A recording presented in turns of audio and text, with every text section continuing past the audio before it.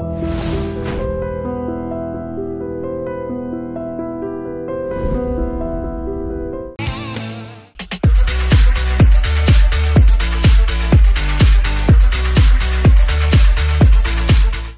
Crime థ్రిల్లర్తో sensation create చేయడమే కాకుండా south India మొత్తం సూపర్ హిట్ చేసిన డైరెక్టర్ శ్రీనివాస్ రాజు గారు. బట్ ఫస్ట్ పార్ట్ హిట్ అవ్వకపోతే this is no question. So actually మీరు ముందు అనుకున్నారు దండుపాళ్యం సినిమా స్టోరీ, మీరు తీసుకున్న కంటెంట్ ఎన్ని దీంట్లో చాలామంది చూసి అసలు బాగాలేదు, ఇట్స్ స్టూపిడ్ ఫిల్మ్ చెప్పిన వాళ్ళు ఎక్కువ. I release that photoshoot stills release చేశాను. ఓకే, సినిమా రిలీజ్ ముందు చేసాను, ఒక 2 weeks ముందు చేశాను. That is the first topless picture in Kannada. Okay, then అది వేరే దీనికి లీడ్ చేసింది, కాంట్రవర్సీకి లీడ్ చేసింది. పూజా గాంధీ అంటే ఒక ఆర్టికల్ రాశారు, గాంధీ అనగానే టాప్ తీసేస్తారని. బికాస్ మహాత్మా గాంధీకి కూడా టాప్ ఉండదు, అంటే గాంధీ ఉన్న పాపానికి టాప్ తీసేస్తారని ఒక క్యాప్షన్ రాశారు. That I still remember. 2 తర్వాత కూడా ఏమైనా జరిగిందా సార్ అలా? 2 రిలీజ్ అదే రికార్డింగ్ ఈ సినిమా ఆపుదాం బికాస్ క్రైమ్ ప్రొజెక్షన్ అవసరం, ఇలాంటి క్రైమ్ సినిమా 3 parts అవసరం, ఇలాంటి అంతా ఉంటాయి కదా. ఇది ఇంత సెన్సేషన్ హిట్ అయిన తర్వాత వాళ్ళ మాటలు మళ్ళీ అప్పుడు ఎలా ఉండేది? అండ్ ఇలాంటి క్రైమ్ చేయడం వల్ల అగైన్ క్రైమ్ ప్రొవోక్ తప్ప క్రైమ్ ఎంకరేజ్ చేస్తున్నారు తప్ప ఏంటి అసలు ఇది, ఇంత బ్లడ్ ఏంటి, అసలు ఆ షేడ్ ఏంటి అని అయిపోయినాయి. ముందు నుంచి కూడా ఈ సినిమాని ఫస్ట్ కంప్లీట్ అయితే ఎవరు కొనలేదు కూడా సినిమాని. నోబడీ బోట్, మేమే సొంత రిలీజ్ చేసుకుని వీక్ అయింది. శ్రీనివాస్ రాజు గారు తెలుగు అబ్బాయి, ఇప్పటివరకు తెలుగులో సినిమా డైరెక్ట్ చేయలేదు, అంటే కన్నడలో సెన్సేషన్ క్రియేట్ చేశారు. సో ఎక్కడ పుట్టింది పెరిగింది అంతా? మీరు డైరెక్టర్ అవ్వాలనే థాట్ ఎప్పుడు మొదలైంది? బాలు అనే క్యారెక్టర్ ప్రతిసారి ఆ సినిమా చాలా కొత్తగా అనిపించేది. ఎవ్రీ టైం చూసిన ప్రతిసారి, ప్రతి డైలాగ్, ప్రతి సాంగ్ అని. మీరు జైల్లో ఈ గ్యాంగ్ని కలిశారు కదా, అప్పుడు డిసైడ్ అయ్యారా ఈ క్యారెక్టర్కి ఇలా, ఈ క్యారెక్టర్కి ఇలా? సో తర్వాత సినిమా రిలీజ్ అయ్యి హిట్ అయిన తర్వాత కలిసారు ఆ గ్యాంగ్ని మళ్ళీ మీరు? లేదు, అంటే వాళ్ళు, అంటే నాకు I know some of the jailers and reporters తెలుసు. కోపం ఉంది వాళ్ళకి. అదే చెప్పాను వాళ్ళకి, నేను కొత్తగా పరిచయం చేయక్కర్లా, జరిగిందే తీశాను. నన్ను మీరు చేసిందే చూపించా, నేను జరిగిందే తీశాను. దండుపాళ్యం 1 తెలుగులో కూడా సూపర్ హిట్ సార్. ఎస్. అప్పుడు తెలుగు నుంచి ఏం ఆఫర్స్ రాలా మీకు, హీరోల దగ్గర నుంచి కాల్స్? ప్రొడ్యూసర్ తెలుగులో I got 2 big heroes offers ఉన్నాయి. బట్ చెప్పా కదా, ఎవరు సార్ ఆయనే ఆఫర్ చేశాడు సినిమా నాకు. నాకేంటంటే ఇప్పుడు మున్నబాయ్ కైండ్ ఆఫ్, మున్నబాయిలో ఒక డైలాగ్ ఉంటుంది, అంటే నువ్వు ఆపరేషన్ పేషెంట్స్ చేస్తే నా చెయ్యి వనకదు, కానీ నాకు కావాల్సిన వాళ్ళకి చేస్తే చెయ్యి వనకుతుంది నాకు. సో ఆయన కోసం యాక్చువల్గా 2-3 scripts పెట్టుకుని అలాగే ఉన్నాను. I'm still waiting. ఎందుకంటే ఇదొక్కటే where I want to mention. ఎందుకు మెన్షన్ చేస్తున్నానంటే, ఆయన కెరీర్లో ఒక టాప్ మోస్ట్ సినిమా చేయాలన్నది బాక్స్ ఆఫీస్ వైజ్ కానీ, బికాజ్ ఈజ్ మై ఫేవరెట్. మీకు బాగా నచ్చిన డైరెక్టర్స్? నేను జలస్గా ఫీల్ అయ్యాను, అంటే ఇంకా మనం ఏమీ చేయలేము అంటే వేరే అని అనిపించే డైరెక్టర్ బాలా. ఇప్పుడు దండుపాళ్యం 3 సూపర్ డూపర్ హిట్ అయితే మళ్ళీ 4 వచ్చే ఛాన్సెస్ ఉన్నాయా సార్? ఒకటి జరగబోతుంది. ఏంటంటే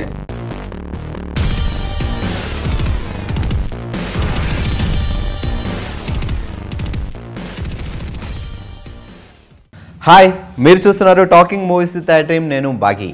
సో డైరెక్టర్గా ఒక సినిమాని సూపర్ హిట్ చేయడం అనేది అంత సాధారణమైన విషయం కాదు. అలాంటిది ఒక క్రైమ్ థ్రిల్లర్తో సెన్సేషన్ క్రియేట్ చేయడమే కాకుండా సౌత్ ఇండియా మొత్తం సూపర్ హిట్ చేసిన డైరెక్టర్ శ్రీనివాస్ రాజు గారు. ఆయన పేరు చెప్తే ఒకరిద్దరికి తెలియదేమో, కానీ ఆయన సినిమా పేరు చెప్తే మాత్రం ప్రతి ఒక్కరికి తెలుసు, అదే దండుపాళ్యం. Hi sir. హాయ్, ఎలా ఉన్నారు? గుడ్. సో దండుపాళ్యం తర్వాత, దండుపాళ్యం ముందు ఎనీ చేంజ్ సార్? నథింగ్. ఎందుకంటే అంత రేంజ్లో సూపర్ హిట్ అయిన తర్వాత డైరెక్టర్గా చాలా చేంజెస్ ఉండొచ్చు కదా మీకు? సినిమా వైజ్ ఒక డిఫరెంట్ జానర్ సినిమా చేశాను, సాటిస్ఫాక్షన్. బట్ అది 3 partsగా వెళ్తుంది. అంటే ఫస్ట్ రాసినప్పుడే చాలా లెంత్ సబ్జెక్ట్ కదా, 1 partలో చేయలేము అని ఫస్ట్ పార్ట్ కొంచెం కష్టంగా చేసాము, ఎందుకంటే కంటెంట్ ఎక్కువ ఉంది కదా. బట్ ఫస్ట్ పార్ట్ హిట్ అవ్వకపోతే దిస్ ఇస్ నో క్వశ్చన్. అంటే అప్పుడే అనుకున్నారు ఇది ఒకటి, కంటెంట్ ఎక్కువే ఉంది, content was more. So 1 part కాదు 2 parts. ఇప్పుడు 1, 2, 3 కూడా తీసింది 10% of the కంటెంటే. But okay, convey చేయొచ్చు. ఆ 10% కూడా 1 పార్ట్లో కన్వే చేయలేము. సో అది అప్పుడు 3 పార్ట్స్ అన్నది స్క్రిప్ట్గా ఉన్నా, వెరాజ్ పార్ట్ 1 హిట్ అవ్వకపోతే అంటే 2-3 అసలు ముందుకే రాదు కదా. ఎస్ అదొకటి. అందులో ఏంటంటే మామూలుగా సీక్వెన్స్ హిట్ అయ్యాయి కాబట్టి తీయటం కాకుండా ఈ కంటెంట్ని 3 పార్ట్స్ అంటే ఒకే లైక్ సిరీస్గా చేసిన ఫస్ట్ ఫిల్మ్. అండ్ ఇప్పుడు మీకు సౌత్లో కానీ నార్త్లో హిందీలో కానీ లైక్ సింగం, సర్కార్, golmaal, these all kind of different subjects and artist మారే. అలా కాదు, ఒకే సబ్జెక్ట్ కంటిన్యూషన్గా తీయటం అనేది the first movie. And realistic crime మీద కూడా ఒక ట్రయాలజీ చేయడం ఫస్ట్ మూవీ. సో ఇది అవుతుంది, కంటెంట్ ఉంది అని తెలుసు, బట్ ఎగ్జిక్యూట్ అవుతుందా లేదని నాకు 4 years బ్యాక్ తెలీదు. సో నా ఇట్స్ కంక్లూడెడ్, ఓకే చేయగలిగాను. So that's only satisfactory for this whole thing. So actually మీరు ముందు అనుకున్నారు దండుపాళ్యం సినిమా స్టోరీ, మీరు తీసుకున్న కంటెంట్ ఒక series content was only 1 line. అంటే ఇన్స్పైర్ టు రైట్ అంటే నాకు Inception of the movie is only 1 line. ఒక వీక్లో పబ్లిష్ అయిన ఒక చిన్న ఆర్టికల్లో ఒక 1 line inspire to right entire thing. But when we దాని సబ్జెక్ట్ మీద when I went for research అంటే అందరినీ మీట్ అయిన తర్వాత ఇట్ ఈస్ లైక్ ఓషన్, చాలా వ్యాస్ట్ లింక్స్ ఉన్నాయి దీని మీద. సో ఇంత కంటెంట్ అసలు ఈ కంటెంట్ యాక్సెప్ట్ చేస్తారా ఫస్ట్ డౌట్, ఎగ్జిక్యూషన్కి డౌట్. అలాంటిది ఇది ఒక 100-150 సీన్స్ అలా రాస్తే వచ్చేసి ఉన్నాయి. సో దాన్ని రెస్ట్రిక్ట్ చేసి 50 సీన్ల ముందు పార్ట్ 1 చెప్పడం ద టఫెస్ట్ జాబ్. బట్ ఇది వర్కౌట్ అవుతే దట్స్ ద రీజన్ పార్ట్ 1 చేసినప్పుడు నేను 2కి లీడ్ ఎండ్లో ఇచ్చాను. కంటెంట్ ఉందని చెప్పాను అప్పుడే. అంటే ఇట్స్ నాట్ సడన్గా ఏం ప్లాన్ చేసింది కాదు. అంటే యూజువల్గా ఏంటంటే ఇలాంటి మూవీస్ 1 హిట్ అయింది కాబట్టి 2 కమర్షియల్ లైన్స్లో చేసుకుంటారు, బికాజ్ రెవెన్యూ ఉంటుంది కాబట్టి. ఇది అసలు అలా లేదు, ఎందుకంటే ముందు నుంచి కూడా ఈ సినిమాని ఫస్ట్ కంప్లీట్ అయితే ఎవరు కొనలేదు కూడా సినిమాని. నోబడీ బోట్, మేమే సొంత రిలీజ్ చేసుకుని వీకెండ్. అంటే క్రైమ్ని అంటే లైక్ ఇది artistic kind of ఫిల్మ్ని, off beat film in fact, అది కమర్షియల్ లైన్లోకి వచ్చి నిలబడ్డం అన్నది సాటిస్ఫాక్టరీ థింగ్. బికాజ్ ఇలాంటి సినిమాలు చాలా ఉంటాయి, బట్ అవి కమర్షియల్ లైన్లోకి వచ్చి నిలబడవు, కమర్షియల్గా యాక్సెప్ట్ చేయరు. చాలా వస్తాయి, చూడరు ఎవరు కమర్షియల్గా. ఇది ఒక పెద్ద హీరో సినిమాలు ఎలా తీసుకుంటారో అక్కడ ఇక్కడ అలా తీసుకోవడం అనేది గొప్ప విషయం. సో అది ఇప్పుడు అంటే ఆఫ్టర్ 4 years చేయండి, ఓకే ఒక క్రైమ్ జానర్లో ఫస్ట్ టైం ఇండియాలో మొత్తంలో ఒక క్రైమ్ కంటెంట్ని 3 partsగా చెప్పగలగడం అనేది ఒక సాటిస్ఫాక్షన్ థింగ్. మీరే అన్నారు అసలు ఫస్ట్ ఆఫ్ ఆల్ ఈ సినిమాకి ఎవరు కొనలేదు కూడా అని. సో అలాంటప్పుడు అనుకున్న కంటెంట్ని 3 చేద్దామని అనుకుంటే కష్టమే కదా, ఎందుకు ఇది ఒకసారి వదిలేద్దామని ఎందుకు అనుకో? ఒకేసారి చెప్పలేం కదా, అంటే ఒక సినిమా 2 hours కన్నా ఎక్కువ చూడలేరు.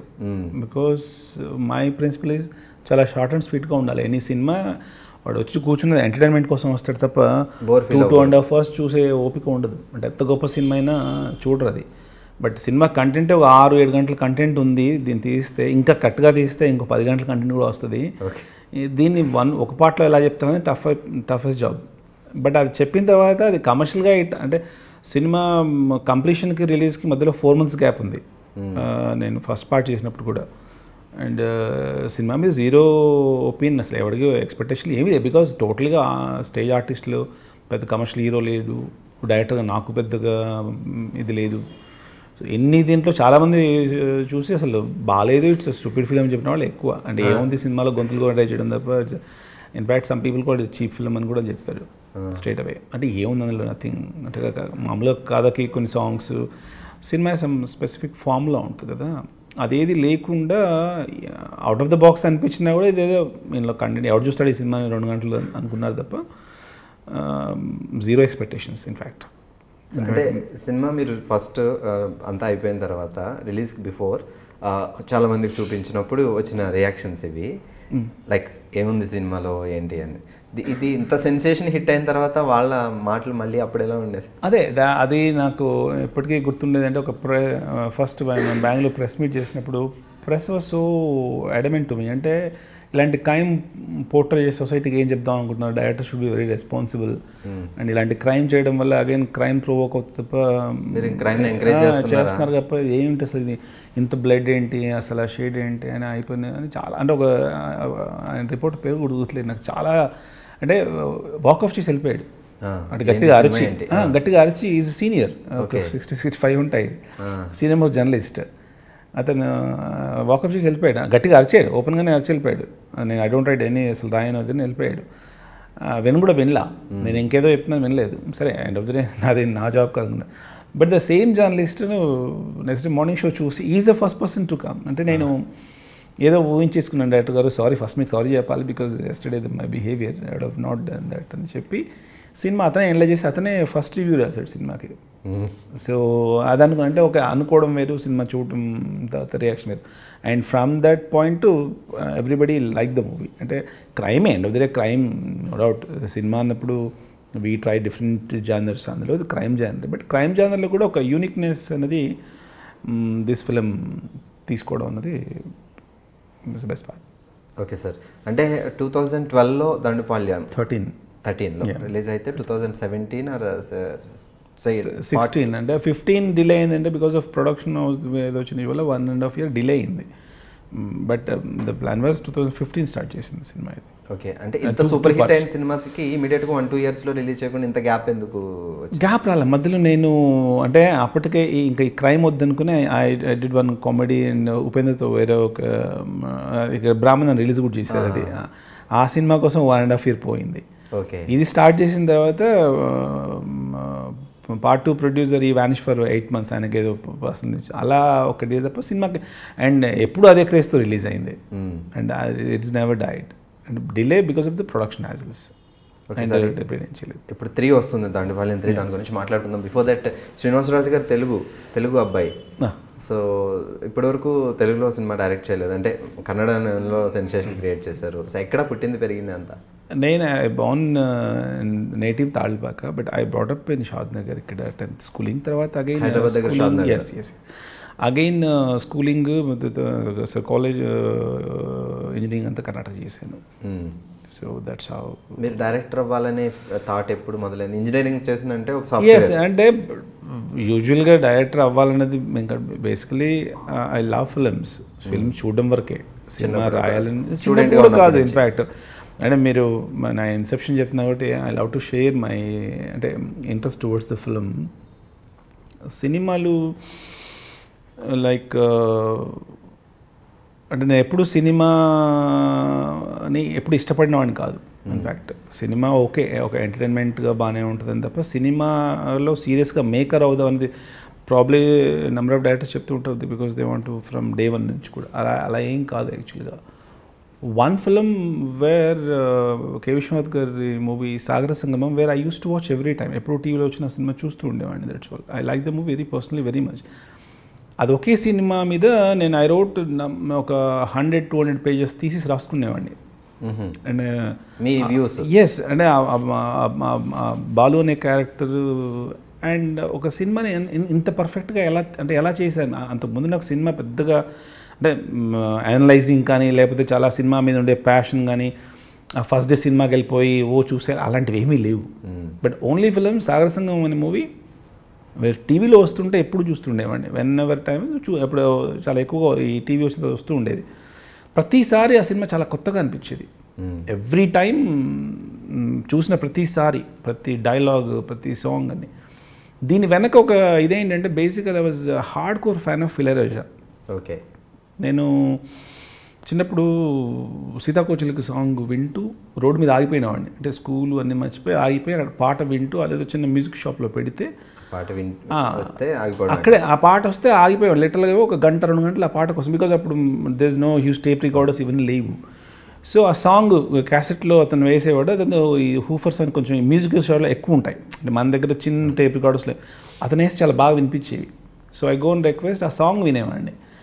ఓన్లీ సీతాకోచిలక సాంగ్ కోసం వెళ్ళేవాడిని, అడిగి రిక్వెస్ట్ చేసి వింటూ అక్కడి నుంచి ఇళయరాజా గారి మ్యూజిక్కి వేర్ ఇస్ మై లైఫ్. అంటే ఇంకా ఆల్ నాకు తమిళ్ రాకపోయినా ఆ క్యాసెట్లు కొనుక్కోవడం ఇది తప్ప సినిమా లేదు. బట్ వెన్ ఇళయరాజా గారి మ్యూజిక్లో ఏ సినిమా వచ్చినా అది కలెక్షన్ పెట్టుకోవడం, ఓన్లీ ఆడియోనే. ఆడియో సినిమా అసలు లేదు. బికాజ్ నాకు స్కూలింగ్ తప్ప ఇది లేదు, ఓన్లీ ఆడియో మాత్రమే. ఓకే, ఆడియోలో ఎప్పుడైతే వింటున్నావో మార్నింగ్ రేడియోలో కొన్ని సాంగ్స్ వస్తూ ఉండేవి. ఇవి జనరంజని దీంట్లో సాంగ్స్ వస్తున్నాయి. గెటింగ్ రెడీ స్కూల్కి రెడీ అవుతున్నప్పుడు సాంగ్స్ వస్తూ ఉండేవి. దాంట్లో ఈ పాత పాటలు వేసేవాళ్ళు, చాయిస్ ఆఫ్ సాంగ్స్ అని రకరకాల, అవి హ్యాపెన్ టు మ్యూజిక్ పరిచయం లేదు. ఓన్లీ నాకు ఇది ఎవరైనా అసలు ఆ మ్యూజిక్ కూడా ఎవరు తెలియదు, సీతాకోజల్కి మ్యూజిక్ తెలియదు, సినిమా తెలియదు. ఎవరంటే దాని ఇళయరాజా పేరుంది అంతే, ఇంకా మిగతాది ఏమీ లేదు. దట్ అక్కడి నుంచి ఆ మ్యూజిక్ ట్రావెల్ ఏమైందంటే ఫస్ట్ మ్యూజిక్ వైపు వెళ్ళాం. అంటే రేడియో సాంగ్స్ వస్తుంటే ఫస్ట్ ఓకే ఆ సాంగ్ ఇలా ఉంది ఇలా అని మ్యూజిక్ వైపే, ఇంకేమీ లేదు. సో అప్పుడు ఫస్ట్ టైం ఇంక ఈ ఎస్పీబీ గారి సాంగ్స్ రేడియోలో వస్తుంటే దీస్ ఆల్ సాంగ్స్ అలా వింటుండమే. దట్ మేడ్ మీ ఓకే ఇదేదో వేరే వరల్డ్లా ఉంది. బికాజ్ ఎంతసేపు స్కూల్స్ హోంవర్క్ లైక్ అన్నీ మాట్లాడుతుంటారు. బికాజ్ పెద్దగా అయితే మీరు ఇంజనీర్లు అవ్వ డాక్టర్ ఇలాంటి బ్రాటప్లో ఉన్నవాళ్ళం, ఇదేదో వేరే వరల్డ్లా ఉంది, మాకు ఎందుకు తెలియదు, ఆ సాంగ్స్ అంత బాగున్నాయి అని ఒక ట్రావెల్ తప్ప అది ఇంకా ఫోకస్ చేసింది ఏమీ లేదు. అండ్ వెన్ కమ్స్ టు సాగర సంగమంకి బ్యాక్గ్రౌండ్ స్కోరు ఎలివేట్ చేయడం, అంటే మళ్ళీ క్యాస్ట్ వచ్చింది దాన్ని మ్యూట్ చేసి చూడడం, అంటే సీన్ లైన్ లేకపోయినా. అండ్ ఇళయరాజా గారి మీద రెస్పెక్ట్ చాలా పెరిగిపోయింది నాకు, చాలా అంటే చాలా. అంటే ఇంక ఈయన ఎవరు అంటే దేవుడా అన్నంత ఫీల్లో ఉన్నాయి. ఆయన తమిళ సాంగ్స్ అదే టైంలో అనుకుంటా ఇంజనీరింగ్లో ఉన్నప్పుడు ఆయనది మొదల్ మర్యాద తెలుగు డబ్ చేశారు, క్షత్రియపుత్రుడా సార్, ఆత్మబంధు డబ్ చేస్తున్నారు. ఇప్పుడు ఐ స్కూలింగ్ కేవలం అది ఇళయరాజా గారి మ్యూజిక్ అని ఆ సినిమాకి వెళ్ళాను, థియేటర్కి వెళ్ళి ఆ సినిమా చూద్దాం అంది. ఆ సినిమా చూసినప్పుడు I astonished the Bharathiraja theme. అంటే ఆ సినిమా అంతకుముందు కమర్షియల్ ఫిల్మ్స్ ఏవో ఉన్నా, నేను నాకు ఇంకా వన్ ఆఫ్ ద చిన్నప్పుడు శంకరాభరణం సినిమా చాలా చిన్నప్పుడు మధ్యలో లేచి వచ్చిన వాళ్ళం, అంటే అది ఆ సంగీతం కూడా అర్థం కాక ఈ మొదల్ మర్యాద పిక్చర్ తెలుగులో, నాకు తమిళ్ రాదు, తెలుగులో చూసి ఇది లిటల్గా వేరే వరల్డే, సినిమా ఈ సంథింగ్ ఎల్స్. అంటే వాళ్ళు యాక్టర్స్ చేసే బెస్ట్ మూవీస్. అది అగైన్ హ్యాపెన్ టు ఇళయరాజా కాబట్టి అగైన్ అక్కడ కనెక్ట్ అయినా. సో అక్కడి నుంచి సాగర సంగమం cinema inspired me to right the characterisations. అంటే బాలు అనే క్యారెక్టర్ని అసలు అంత బాగా ఎలా రాశారు. ఈవెన్ ఐఎమ్ లిటిల్ ఒక నావెల్స్ అవి కొంత పరిచయం ఉన్నా, బట్ ఇది డెఫినెట్గా ఒక యూనిక్ వరల్డ్. ఇక్కడ అంటే ఎందుకంటే టైం తెలిసేది కాదు, చూస్తూ ఉన్న మ్యూజిక్ వింటున్నా, ఇలాంటి టైం తెలియదు అన్నది ఒక ఇది ఉంది, అది ఎక్కడో ఉంది మైండ్లో. తప్పితే నేను ఫిల్మ్ మేకర్ అవ్వాలి ఆల్ థింగ్స్ లేవు. అండ్ అప్పటికి అంటే ఏ అసిస్టెంట్ డైరెక్టర్స్ ఏం చేస్తున్నారు, అసలు డైరెక్టర్ ఏం చేస్తాడు, టోటల్గా జీరో నాలెడ్జ్ నాకు సంబంధం. బట్ నేను డైరెక్టర్ అయ్యాక ఎప్పుడో ఒక జర్నీ అనుకుంటే, ఎక్కడో ఇన్సెప్షన్లో పనిచేసింది ఏంటంటే ఎస్ ఆల్రెడీ అక్కడెక్కడో ఐడియా ఉంది కేవలం. So that inspired me to cinema చేయొచ్చు నమ్మకం. ఒక సినిమా చూసినంత మాత్రమే సినిమా డైరెక్టర్ అవుతాం అసలు నాకు ప్రాసెస్ ఏం తెలీదు. రైటర్స్ లేరు నా దగ్గర, నాకు ఎవరూ లేరు. ఇన్ఫాక్ట్ ఫిల్మ్ బ్యాక్గ్రౌండే కాదు మాది. My father is a principal. ఎవరు కూడా అసలు సినిమా అనేది ఊహించలేని థింగ్. ఫాదర్ ఏం చేస్తారు? Is principal. ఇంకా స్ట్రిక్ట్ ఉంటుంది ఇంట్లో అసలు, అంటే జస్ట్ ఎడ్యుకేషన్ బ్యాక్గ్రౌండ్ ఉన్నది తప్ప వాళ్ళకి సేపు నువ్వు ఇంజనీరింగ్ అయిపోతే అంటే ఇప్పుడు ఓకే అంటే ఎలా ఉందంటే ఓకే మీకు ఎంసెట్ అయిపోతే మీకు డొనేషన్ కట్టనే చేస్తాం, బికాజ్ దాని తర్వాత ఇలా ఇవి తప్ప వాళ్ళు ఫిక్స్ అయిపోయి ఉంటారు. That's what every. And cinema అంటే టోటల్ ఎవరు. అండ్ నాకు ఆ భయం కూడా ఉండింది, అంటే సినిమా అంటే ఫస్ట్ అసలు క్వశ్చనే లేదని ఆ ఫోర్స్తోనే మన స్కూలింగ్ కాలేజ్ యూనివర్సిటీ మొత్తం ఫినిష్ చేసి again I try to work. ఒకసారి ఇంకా మనం ఎక్కడో వర్క్ చేయలేము అంటే ఇంకా ఇది కాదు సినిమాకే అన్నప్పుడు కంఫర్ట్గా ఏంటంటే బెంగళూరులో ఏంటంటే I suppose to stay there. అక్కడ ఏంటంటే టిఎస్ నాగభరణ్ గారు ఒక డైరెక్ట్ నేషనల్ ఆయనది ఒక సినిమా మూవీ కాల్డ్ జన్మది జోడిని ఒక మూవీ. అండ్ అప్పుడే ఓం కూడా రిలీజ్ అయినాయి బికాజ్ వర్కింగ్. ఇవన్నీ కూడా కొంత హాఫ్ బీట్ సినిమాలు అవి కూడా. లైక్ నాకు మొదల్ మర్యాద అలాగే ఇన్స్పైర్ అయింది ఆ రెండు సినిమాలు. ఆయన దగ్గరికి వెళ్ళి సో వి ట్రైడ్ అంటే లేదు అయిపోయింది. దాని తర్వాత ఇంకా ఒక decide to go to films. But ఇక్కడ ఏంటంటే నాకు తెలిసిన దీంట్లో ఏంటంటే ఇక్కడ లైఫ్ ఈజ్ వెరీ టఫ్. ఏది ముందు డబ్బులు ఎవరు ఇవ్వరు అసలు. అంటే సినిమాలో డబ్బులు ఇవ్వకపోతే మనం ఏం పని చేయలేము. అంటే మీకు వేరే ఫైనాన్షియల్ సోర్స్ ఉంటే తప్ప ఇది చేయలేరు. సో ఈ అసిస్టెంట్గా అది చేసినప్పుడు మనకి రాదు. అంటే చాలా స్ట్రగుల్, అంటే అసలు ఏమీ ఏబీసీడీ తెలియదు. సో నాకేంటంటే ముందు కంఫర్ట్గా లేకుంటే ఏ క్రియేటివిటీ రాదని నా బ్లైండ్ ఒపీనియన్ నాకు అప్పుడే ఫామ్. బికాజ్ మిగతా ప్రొఫెషన్స్ అంటే కష్టపడచ్చు కానీ క్రియేటివ్ ఫీల్డ్లో మాత్రం మనీ లేకపోతే మనం పని చేయలేము. వెళ్ళి అంటే డైరెక్టర్స్ ముందు చేతి కట్టుకుని ఇయర్స్ టుగెదర్ పనిచేస్తారు. ఇవన్నీ ఐ డోంట్ బిలీవ్. భోజనం ఉంటుంది కదా, మిగతా అసలు బిలీవ్ చేయలేము ఇవన్నీ. అంటే నాకు సమ్ కేస్ అంటే నేను అసలు ఆ ప్రాసెస్ కూడా లేను. బై లక్కీగా బెంగళూరు ఉన్నప్పుడు ఆ ప్రాసెస్ కూడా లేను. అంటే లైక్ రూమ్ అంటే గ్రూప్ ఆఫ్ పీపుల్తో ఉంటాం, అదేదో ఆఫీస్లో స్క్రిప్ట్ పట్టుకు తిరగడం ఇలాంటివి లేవు. బై ఆల్వేస్ నాకేంటంటే కంఫర్ట్గా సినిమాలు చూడడమే. అప్పుడు కూడా డైరెక్ట్ అవుతాం కాదు, సినిమాలు చూడడం. బట్ సినిమాకి రిలేటెడ్గా ఉండాలంటే నేను జాబ్ చేయకూడదు, జాబ్ చేస్తే ఇది చేయలేము. But money has to generate in cinema. Annoyingly ఒక సిచ్యువేషన్ ఏమైందంటే, మాకు తెలిసిన ఒక ఫ్రెండ్, ఐ డోంట్ నో, ఆయన ఒక రైటర్గా పనిచేస్తున్నాడు అక్కడ బెంగళూరులో. వాళ్ళు ఒక స్క్రిప్ట్ కోసమని దే ఆర్ రైటింగ్ ఫర్ 3-4 monthsగా కష్టపడుతున్నారు. అసలు నాకు సంబంధం లేని విషయం అది.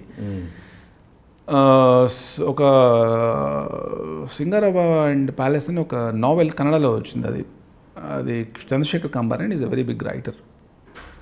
ఆయన నావెల్ని సినిమా తీస్తున్నారు. వాళ్ళు ఆల్రెడీ చేస్తున్నారు.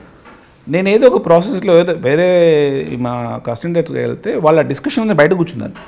ఇన్ఫ్యాక్ట్ బికాజ్ ఆయన is a big director, నాగభరణ్ is a big director. వాళ్ళ సిట్టింగ్ అవుతుంటే ఐ వాజ్ ఓవర్ హెడ్ ఏంటంటే ఇలా ఒక స్టేజ్ ఒక ప్లే, అది యాక్చువల్గా ప్లేని ఇప్పుడు సినిమాగా చేస్తున్నారు. అంటే నేను ఇంట్రెస్టింగ్గా ఉంది క్యారెక్టర్. అదేంటి బుక్ అంటే, అది కన్నడ నాకు బుక్ ఇచ్చారు, లక్ష్మీ శ్రీధర్ది ఒక నావెల్ ఇచ్చారు. ఇంగ్లీష్లో ఒక ట్రాన్స్లేషన్ ఉంది, నాకు కన్నడ చదవడం రాదు. ఆ నావెల్ చదివాను తీసుకొచ్చి. ఈవినింగ్ అప్పుడు 4 o'clock వాళ్ళ ఆఫీస్ వచ్చి చదువుకొని గొంతు total novel చదివేశాను. And next day morning I wrote a screen play. Okay, evening one డేనే జస్ట్ వన్ డేనే మొత్తం రాసేసాను రాత్రంతా కూర్చొని. నెక్స్ట్ డే మార్నింగ్ వెళ్ళి, సరే వాళ్ళు ఇంట్రొడ్యూస్ చేసే ఈయన ఒక స్క్రీన్ ప్లే రాసేది చూడండి అని అది ఇచ్చాను. అది ఇస్తే లైక్ అంటే దాని మీద వాళ్ళు చాలా రోజులు పనిచేస్తున్నారు. సో ద స్క్రీన్ ప్లే మామూలుగా అలా చేసి గోతుడి ఇట్స్ ఓకే ఫర్ అయినా 1 single దీంట్లో ఓకే చేశారు. అది ఆయన దగ్గర ఉండటం వల్ల ఏంటంటే, ఓకే ఎవరో న్యూగా అంటే నా టాపిక్ రాసిచ్చేస్తున్నాడు, ఎలాంటి కంటెంట్ అయినా అన్నది ఒక ఈజీగా స్ప్రెడ్ అయిపోయింది. సో దట్ మేడ్ మీ ఫైనాన్షియల్గా అది నన్ను కంఫర్ట్గా పెట్టేసింది. ఎందుకంటే చాలా స్క్రిప్ట్స్ వచ్చేసేవి. సరే వాళ్ళు ఆల్రెడీ రైటర్స్ కాదు రైటర్స్ కాదు సార్, నేను నోవే కనెక్ట్ సార్ దాన్ని. ఆల్రెడీ వాళ్ళకి రైటర్స్ వీళ్ళంతా ఉంటారు. కానీ వాళ్ళు ఏం చేసేవాళ్ళు అంటే, లైక్ ఒక సినిమా అంటే డైరెక్టర్ కథ అనుకుంటాడు, తర్వాత రైటర్స్ అసిస్టెంట్ డైరెక్టర్స్ అంటే కో డైరెక్టర్లో కూర్చొని రాసుకుంటారు. వాళ్ళు ఏం చేశారంటే, వాళ్ళు చాలా కష్టపడుతూ ఉంటే ఏదో ఒకసారి ఆయనకు ఒక వర్షన్ ఇచ్చి చూడండి అని మొదలు పెట్టారు. సో లక్కీగా 2-3 మూవీస్ నా దగ్గర రావడం, అది 2 daysలో ఇచ్చేయడం వాళ్ళకి. ఓకే, సో వాళ్ళ వర్క్ స్పీడ్ అయిపోయింది. ఫస్ట్ మూవీకి ఏదో నార్మల్గా ఇచ్చారు డబ్బులు.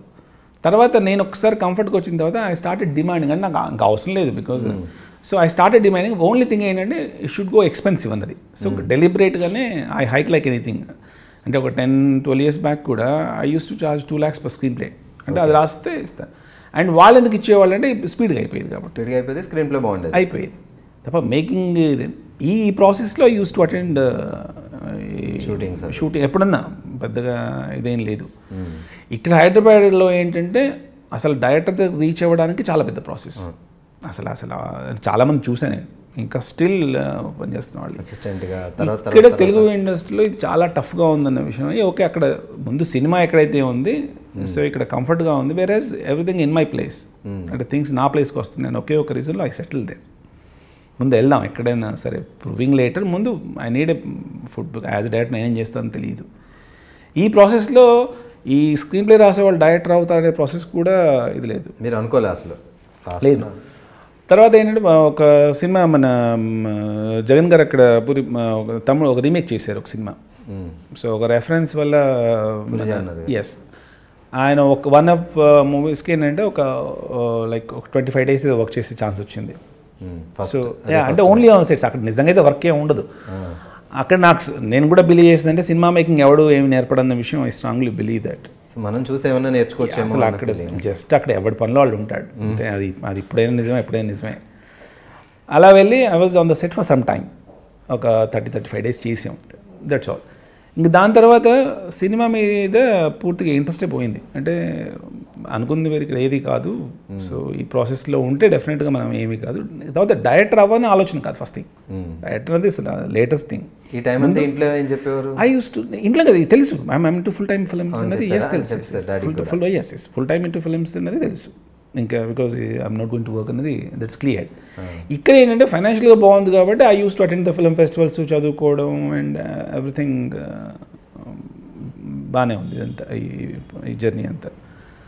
అండ్ ఇలా రాస్తున్నప్పుడు బట్ ఇక్కడ ఏంటంటే డైరెక్టర్ అనే ప్రొసీజర్ అంటే డైరెక్టర్ అవ్వాలంటే ఒక ఫుల్ బౌండెడ్ స్క్రిప్ట్ చేయాలి, వెళ్ళి ప్రొడ్యూసర్ అప్రోచ్ అవ్వాలి. These all things I never did. ఈ రోజు వరకు కూడా అది నేను ఎప్పుడు చేయలేదు. అంటే అది అక్కడ వాళ్ళదంటూ టర్మ్స్ అండ్ కండిషన్స్ ఉంటాయి. అండ్ హిట్ అయినా అంటే డైరెక్టర్ అంటే ఏం లేదు, అది చాలా పెద్ద హిట్ ఉంటే తప్ప కమర్షియల్గా, అది క్లాసిక్స్ తీస్తే కాదు, కమర్షియల్గా హిట్ ఉంటే తప్ప ఇంకో సినిమా ఇవ్వరు, ఇంకో సినిమా రాదు. ఇలాంటివన్నీ ఐ సెన్సిటివ్. బట్ నాకు అది కాదు, బికాజ్ నాకు సైడ్గా చాలా హాబీస్ ఉన్నాయి, వేరే రీడింగ్, ట్రావెలింగ్, ఇలాంటివి చాలా పర్సనల్ హాబీస్ ఉన్నాయి. సో దానికి ఇక్కడ ఒకే ప్లేస్లో ఉంటే ఒకరి దగ్గర కూర్చుంటే ఇదంతా అవ్వదు. సరే ఎనీవేస్ నాకు రెవెన్యూ అయితే అలాగా వస్తున్నాయి ఉన్నాయి, డబ్బులు ఎక్కడ గోస్ట్ రాసిన ఇస్తున్నారు. సో ఆ ప్రాబ్లం లేదు.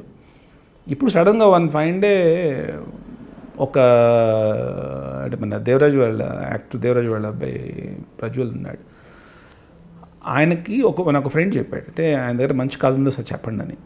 మీ దగ్గర అది ఒకే రెఫరెన్స్ వచ్చింది. అప్పటికే ప్రజ్వల్ అయితే టూ మూవీస్ చేశాడు అంతే. సో మీరు రాసి పెట్టుకున్నారు ఎప్పటికైనా? ఒక థాట్ ఉంటుంది, వాళ్ళకి తెలుసు, ఇంకా ఖచ్చితంగా ఉంటుంది ఆయన దగ్గర అన్న నమ్మకం. సో వెళ్ళి చెప్పమన్నాడు, వెళ్ళి చెప్పాను. సో ఆయన నచ్చింది, ఓకే చేస్తామన్నారు. చేస్తామనగానే ఈ ప్రొడక్షన్ హౌస్తో ఇంకా ఒకసారి ఓకే అనుకున్నారు, అదంతా బాగుంది. బట్ ఎక్కడో ఈ సినిమా అవ్వడానికి మధ్యలో ఈ సినిమా అవ్వడానికి ఏంటంటే ఒక సినిమా అవుతుందంటే చుట్టుపక్కల చాలా అంటే ఇది కొంత ఎలిమెంట్ అవ్వదు, కొంత అవుతుంది, ఇవేవో చాలా నాకు నిజంగా అప్పుడు కూడా తెలియదు అంటే ఇది అవుతుందా అవ్వదా, ఇలాంటివి చాలా ఉంటాయి వాళ్ళకి ఫస్ట్ టైం డైరెక్టర్స్ అనగానే. అప్పుడు ఏమైందంటే నా ఉద్దేశం ఏంటంటే నాకు ఈ సినిమాకి ఎలాగైనా ఇళయరాజా మ్యూజిక్ కావాలి, థింక్ అది సినిమా ఏమన్నావని. సో మీ ఆ ఫీలింగ్ అప్పటి నుంచి ఏం లేదు, ఆ సినిమా ఇళయరాజా ఫస్ట్ అవ్వాలి, జస్ట్ మ్యూజిక్ కంపోజింగ్ వరకు సినిమా అయిపోతే చాలు. సినిమా షూటింగ్ అవ్వాలి, సినిమా కంప్లీట్ అవ్వని ఉద్దేశమే కాదు. అంటే డైరెక్టర్గా కూడా మీరే డైరెక్టర్గానే అది అది అనుకున్నారు. Even they me advance check ఇచ్చారు, ప్రాసెస్లో ఉంది. బట్ ప్రజ్వల్ హీరో ఇది ఇళయరాజా మ్యూజిక్ చేయాలి అన్నది ఎక్కడ ఉంది. వాళ్ళు ఏంటంటే అప్పుడు ఇనిషియల్గా వాళ్ళు బడ్జెట్లు వేసుకుంటారు కదా, ఈ మ్యూజిక్ రేట్ అయితే 10 లక్షలకు వస్తాడు. నాకు ఇవేం తెలియదు, సమూహం ఎట్లో ఒకట్లో ఇళయరాజాని ఇంక్లూడ్ చేసుకోవాలని అక్కడ ఒక ప్రొడక్షన్ ఎగ్జిక్యూటివ్ ఉండేవాళ్ళు. వాళ్ళు ఏంటంటే వాళ్ళకి తెలిసిన ఒక మ్యూజిక్ రేట్ పెట్టుకుంటే వాళ్ళకి ఏవో అడ్జస్ట్మెంట్స్ ఉంటాయి. ఇవన్నీ ఇండస్ట్రీలో ఉండే చాలా స్టూపిడ్ థింగ్స్ కొన్ని ఉంటాయి. అంటే వాళ్ళు వస్తే వర్క్ వస్తుంది, తర్వాత రెమ్యునరేషన్ అడ్జస్ట్మెంట్ చాలా ఉంటాయి. అవన్నీ ఏదో ఒక కాన్స్పిరసీ ఉంది వెనక, అంటే చాయిస్ ఆఫ్ ఇది ఎవడన్నా ఎట్లా కావాలని మనకు అవసరం లేదు. ఎట్లా కూడా ఇళయరాజాలో తీసుకురాగలిగితే ఆయనతో ఈ సినిమా సాంగ్స్ కంపోజ్ అయినా సినిమా ఆపేయచ్చు, తర్వాత అవుతుందో లేదో తర్వాత విషయం అవసరం లేదు. దీనికి ముందు ఒక సినిమా ఏంటంటే ఒక బిల్డర్తో ఒక సంగతి ఒక సినిమా వాళ్ళు నాకు యాక్చువల్గా స్టార్ట్ చేశారు. అది వాళ్ళు స్టార్ట్ చేసినప్పటి నుంచి అది ఏదో సినిమా అయ్యే రకం కాదు, దానికి కూడా దాన్ని యాక్చువల్గా చేశారు. అదేంటంటే వాళ్ళు డైరెక్ట్ బిల్డర్స్గా ఉన్నారు వీళ్ళు. అది సినిమా వెరీ ఫస్ట్ డేనే ఆ హీరో కానీ ఆ సినిమా కానీ అదేది కాదు నాకు, అంటే అదేది వర్కౌట్ అవ్వదు, సినిమా రిలీజ్ అవ్వదు, అయినా కూడా మార్నింగ్ షోకి వెళ్ళిపోతుంది సినిమా. సో సంబంధం లేదు. సో అది నాకు ముందే తెలుసు. ఇప్పుడు ఈ సినిమాకి ఎట్లయినా ఇళయరాజాని తీసుకొచ్చుకుని ముందు ఇళయరాజా గారితో ఒక 4 రోజులు గడపాలి. Cinema director అవుతామా whole secondary thing, గడుపుదామన్న ఒక ఇంటెన్షన్తో ఐ స్టార్టెడ్ దానివైపు మూవ్ చేశాను. తీరా అక్కడేమైందంటే ఒక పెద్ద 150 ప్రొడ్యూసర్ ఈ సినిమా చేయట్లేదు అన్నాడు ఆయన ప్రొడ్యూసర్. ఏదో వాళ్ళ యూజువల్గా ఉంటుంది, ఎందుకన్నాను. సో బడ్జెట్స్ అలా అంటే కథకి మ్యాచ్ అవ్వట్లేదు డైరెక్టర్ గారు, సో మనం డ్రాప్ అవుదాం అన్నట్టుగానే చెప్పారు. ఫైన్. నా ప్రాబ్లం ఏంటంటే సినిమా డ్రాప్ అయింది కాదు, ఇంకో 4 అయితే ఆయన ఎట్లా ఒకటి చేద్దాం అనుకున్నాను అని అనుకుంటున్నాను. సరే అప్పుడు ఏం చేశానంటే ఇప్పుడు ఈ బడ్జెట్స్ ఎవరు చెప్పారు అన్నాడు. అంటే వాళ్ళే వేసుకున్నారు. నేను చెప్పాను అంతా ఏది కాదు, నేను ఈ దీంట్లో ఇంత స్పీడ్ కాబట్టి 1 crore చాప్ ఆఫ్ చేయగలని చెప్పాను.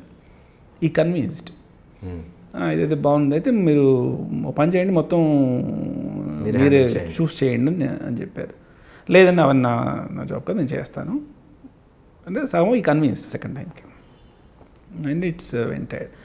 అప్పుడు దానికైనా ఇన్ని చేసుకుంటున్నా కాబట్టి మీరు ఎట్లయినా రాజా గారి మ్యూజిక్ అయితే బాగుంటుంది అన్నది. ఫైన్, ఈ అగ్రీ మిరకల్ది. సరే అక్కడేదో ఆయనకి ఎక్కువ ఉంటే నేను ఎక్కడో మేనేజ్ చేసుకుంటాను, లేదంటే నా దాంట్లోంచి కావాలి తగ్గించుకుంటాను, వాట్ ఎవర్ ఇట్ ఇస్ ఏదో చెప్పేసాను, అగ్రీడ్. అండ్ ఆ సినిమా చేశాను రాజా గారి మ్యూజిక్లో. అది రిలీజ్ అయిన సినిమా, అది చేశాను. Cinema it's an average, but only Ilaiyaraaja గారు పక్కన నా పేరు ఉండాలన్న ఒకే ఒక దీంతో ఆ సినిమా చేసాను. ఇంకా మిగతాది ఏది లేదు. మ్యూజిక్ బాగా హిట్టా సార్? రాజాగారి సినిమాలో హిట్ ఫ్లాప్ ఏ ఉండదు, బికాస్ ఆయన మ్యూజిక్ అంతే. It's very beautiful. అసలు కథ కూడా చాలా బాగుంటుంది. అది నన్నవునని ఒక రీఇన్కార్నేషన్ పాయింట్, అది మళ్ళీ నేను ఇప్పుడు రీమేక్ చేసుకుంటున్నాను తెలుగులోకి. సో ఆ కథ అంటే అతను కొత్త హీరో, ఇది సినిమా బాగుంది అంతా అనుకున్నారు. బట్ దేవరాజ్ గారు అబ్బాయి హీరో. ఎస్ బట్ ఆ సినిమా ఫర్ మీ ఒక జీరో సాటిస్ఫాక్షన్. అంటే అసలు చేసినంత చాలా ట్రాష్ బుల్షిట్ ఇదంతా సినిమానే కాదన్న ఒపీనియన్కి వచ్చేసాను.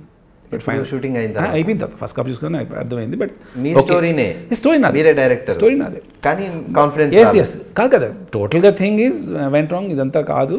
బట్ హోల్ ప్లెజెంట్నెస్ ఏంటంటే ఇళయరాజా గారి దీంట్లో సినిమా చేసేసాను. Okay, that's a biggest dream. అప్పటికే డిసైడ్ ఇంక చాలు, ఇంకక్కర్లేదు, డైరెక్టర్గా చాలు అసలు. అంటే ఇంక ఇన్నేళ్లుగా అనుకుంటున్నది ఆయనతో పని చేయగలిగాను, ఆయన చూడగలిగాను, ఆయనతో ఇంతే తప్ప ఇంకేమీ లేదు. ఇంకా ఏ వ్యాపారం అయినా చేయొచ్చు, ఎట్టైనా వెళ్ళొచ్చు, ఇంకేమైనా చేయొచ్చు. It's closed. అంటే ఒక satisfactory levels is closed. When comes to cinema, మనం ఫస్ట్ టైం చేసినప్పుడు అనిపిస్తుంది అంటే అంతవరకు చేసిన థాట్ వేరు, సినిమా చేసిన తర్వాత వేరు. అక్కడ ఆ పాయింట్లో నిలబడే సినిమా గురించి ఇట్ ఈస్ వెరీ వాస్ట్. అంటే ఇంకా అది ఎండ్ ఏమి ఉండదు, ఇంకా చేస్తూ పోవడమే. సో ఇంకా ప్రయత్నం అంటూ ఏదో ఒకటి చేస్తూ ఉండాలని. అగైన్ ప్రయత్నం అంటూ అంటే మళ్ళీ డైరెక్టర్గానే ఇంకా అక్కడ ఏంటంటే ఒక డోర్ ఏం ఓపెన్ అయిందంటే ఇట్ ఈస్ లైక్ వండర్స్ ఉన్నాయి ఇక్కడ. అంటే బీయింగ్ డైరెక్టర్గా ఉంటాం అనేది ఇదేదో తేల్చుకోవాలి. ఎస్, అంటే చాలా బాగుంది ఆ జర్నీ. అంటే సినిమా చేయడం అద్భుతాలు చేయొచ్చు. హిట్ అండ్ ఫ్లాప్ పక్కన పెడదాం. మనం ఏంటంటే ఒక కమర్షియల్ ఫార్మాట్లో సినిమాలు ఆలోచిస్తాం కదా, అదంతా పోయింది అక్కడ. అంటే మనం ఏదో ఒకటి అనుకుంటాం కదా, ఒక this book has only 100 pages అని. So it's lakhs of pages ఉన్నాయి. అంటే యాక్చువల్గా డైరెక్టర్ అవ్వాలనుకునేవాడు ఫస్ట్ డెబ్యూ మూవీకి చాలా చాలా చాలా స్ట్రగుల్ అయ్యి డెబ్యూ మూవీని ఎట్టి పరిస్థితుల్లో హిట్ చేయాలనుకుంటారు. బట్ మీరు అంతకే అది ఆ సినిమాకని కాదు, ఏ సినిమా కూడా ఒక యూనిక్నెస్ కంటెంట్లో ఉంటుంది, అది వర్కౌట్ అయితే తప్ప కాదన్నది ఐ బిలీవ్. బికాస్ నాకు ఎప్పటికీ బెస్ట్ ఎగ్జాంపుల్ సాహసంగం. అంటే 4 క్యారెక్టర్ల మధ్యలో అంత వండర్ఫుల్ తీయగలిగిన సినిమా అనేది ఎప్పటికీ అనిపిస్తూనే ఉంటుంది. సో సినిమాకు ఒక ఫార్మాట్గా మాకు రెగ్యులర్గా డిస్కషన్స్ అవుతుంటాయి, ఇది రూమ్లో కూర్చొని లైక్ ఈ విలన్ ఇలా వస్తాడు అలా వస్తాడు, ఇలాంటివన్నీ వర్కౌట్ కావాలని మై స్ట్రాంగ్ బిలీఫ్. నేను ఏ స్క్రిప్ట్ కూడా హోటల్ కూర్చొని రాస్తుంది లేదు, జస్ట్ ఐ గో రెండో నేను ఫినిష్. కొన్ని స్క్రిప్ట్స్ అలా రాసుకుంటాను, ఐ బిలీవ్ దట్. బట్ ఇక్కడ ఏంటంటే సినిమాకి ఉండే డైరెక్టర్గా ఒక 30 పేజీలో 40 పేజీలో ఉంటుంది అనుకున్నది వెన్ పర్సనల్గా వెళ్ళి కూర్చుంటే ఇట్స్ అంటే అన్ఎండింగ్ ఇంకా. సో దీంట్లో ఉంటే మిగతా ఫైనాన్షియల్గా లేదా ఇట్లా పక్కన పెడితే డైరెక్టర్గా చాలా యూనిక్గా వెళ్ళొచ్చు, వేరే డైమెన్షన్. మనకు ఎవడు కాంపిటీషన్ కాదు, లేదా ఇలా ఆ సినిమా ఏది కాదు, we can choose our own ట్రాక్లో వెళ్తే ఒక ఇదే ఉంటుంది అన్నది I understood. But when comes to next movie ఏంటంటే అగైన్ ద ప్రజ్వల్ ఏం చేశారంటే లేదు ఇంకో సినిమా చేస్తానండి నాతో, మీతోటే ఇంకో మూవీ చేస్తా అని చెప్పాడు. అప్పుడు నాకు లేదు ఒక రగ్గడ్ కంటెంట్, కొంచెం సీరియస్నెస్ వచ్చింది, ఒక రగ్గడ్ కంటెంట్ ఏదైనా చేద్దాం అనిపించి సరే రోజు చేద్దామని ఒక లైన్ చెప్పాను. అరే చాలా రగ్గడ్గా ఉంది చేద్దాం అన్నాడు. అని నెక్స్ట్ ఫిల్మ్ మళ్ళీ ఇమీడియట్గా కోటే అని యాక్చువల్గా నేను ఇక్కడికి రాసుకున్న ఇంకా హైదరాబాద్ తెలుగు సినిమా చేద్దాం టైంలో అతనే ఒప్పుకున్నాడు, చేసాను. సబ్జెక్ట్ యాక్చువల్ తెలుగులో చేద్దాం. ఎస్, కోటే అని. దానికి ఏంటంటే ఒక ప్రొడ్యూసర్తో ఇప్పుడు అక్కడ Kannada is a very limited budget, అంటే ఇక్కడలా ఉండదు, చాలా చిన్న బడ్జెట్ సినిమాలు ఉంటాయి ఇక్కడంతా. అతను ఇప్పుడు నేను సినిమా చేయాలి ఇమీడియట్గా, అతను ఏమన్నా అంటే సరే ఓ పని చేయండి సార్, మీరు మొత్తం ఎక్స్క్యూట్ చేస్తారు కాబట్టి ప్రాఫిట్ షేరింగ్లో సినిమా చేద్దామని చెప్పాడు నాతో, మొత్తం ఆయన ఇన్వెస్ట్ చేసేలాగా. సో డైరెక్టర్గా రెమ్యునరేషన్ లేకుండా ప్రాఫిట్ షేర్లో నేను వెరీ మచ్ హ్యాపీ, నాకు నమ్మకం చేస్తాను, సినిమా చేసాను. సో అప్పుడు మీకు చాలా సీరియస్నెస్ వచ్చింది మూవీ మీద. అసలు సినిమా అనేది సీరియస్గా చేస్తే వర్కౌట్ అసలు మనం చాలా ప్లెజెంట్గా చాలా వండర్ఫుల్గా చేయాల్సిన అలా అంటే ఎవ్రీడే ఎవల్యూషన్ ఉంటే తప్ప సినిమా బాగా రాదు అన్నది నా ఉద్దేశం. అంటే ఏదో బౌండెడ్ స్క్రిప్ట్ చేసుకున్నాం, ఇది ఇలాగే తీయాలి ఇంతే అన్నది నేను ఇప్పుడు కదా ఎప్పుడు నమ్మను. స్క్రిప్ట్ కూడా బౌండెడ్ ఏం చేయరా మీరు? బౌండ్ చేస్తాను, but it is keep on changing, మారుతూ ఉంటుంది. ఈవెన్ షూటింగ్లో వెళ్ళిన తర్వాత, ఎస్ షూటింగ్ తర్వాత కూడా మారుతూ ఉంటుంది. సమ్ టైమ్స్ డబ్బింగ్లో మారుస్తాను, బ్యాక్గ్రౌండ్ స్కోర్లో మారుస్తాను, ఎక్కడైనా మార్చవచ్చు. బికాజ్ ఆ రోజు అనుకున్నది ఆ రోజు వరకే, that is not a final. ఒక సీన్ చూసిన తర్వాత ఇంకో కొత్త చేసిన తర్వాత కూడా మళ్ళీ రావచ్చు. అది ఏదో కంటిన్యూ ఉంటుంది కదా. అసలు సినిమా కంప్లీట్ అయిన తర్వాత కూడా దాన్ని ఇది నాట్ ఎ కంప్లీట్ సినిమా అని చెప్పొచ్చు. ఈ ప్రాసెస్లో ఆ సినిమా స్టార్ట్ చేసాం, ఫినిష్ చేసాం. సో అక్కడ ఏమైందంటే సినిమా చాలా బాగా ఆడింది. ప్రొడక్షన్ హౌస్ ఏం చేసిందంటే నాకు ఇవ్వాల్సింది కాకుండా ఏదో అంటే నేను వాళ్ళకి అగ్రిమెంట్ సైన్ చేసానో అది దాటి బడ్జెట్ వెళ్ళిపోయింది ప్రొడక్షన్లోనే. బికాజ్ నేనే రెస్పాన్సిబుల్ దానికి. అండ్ నియర్లీ 50 lakhs ఎక్స్ట్రా అయిపోయింది.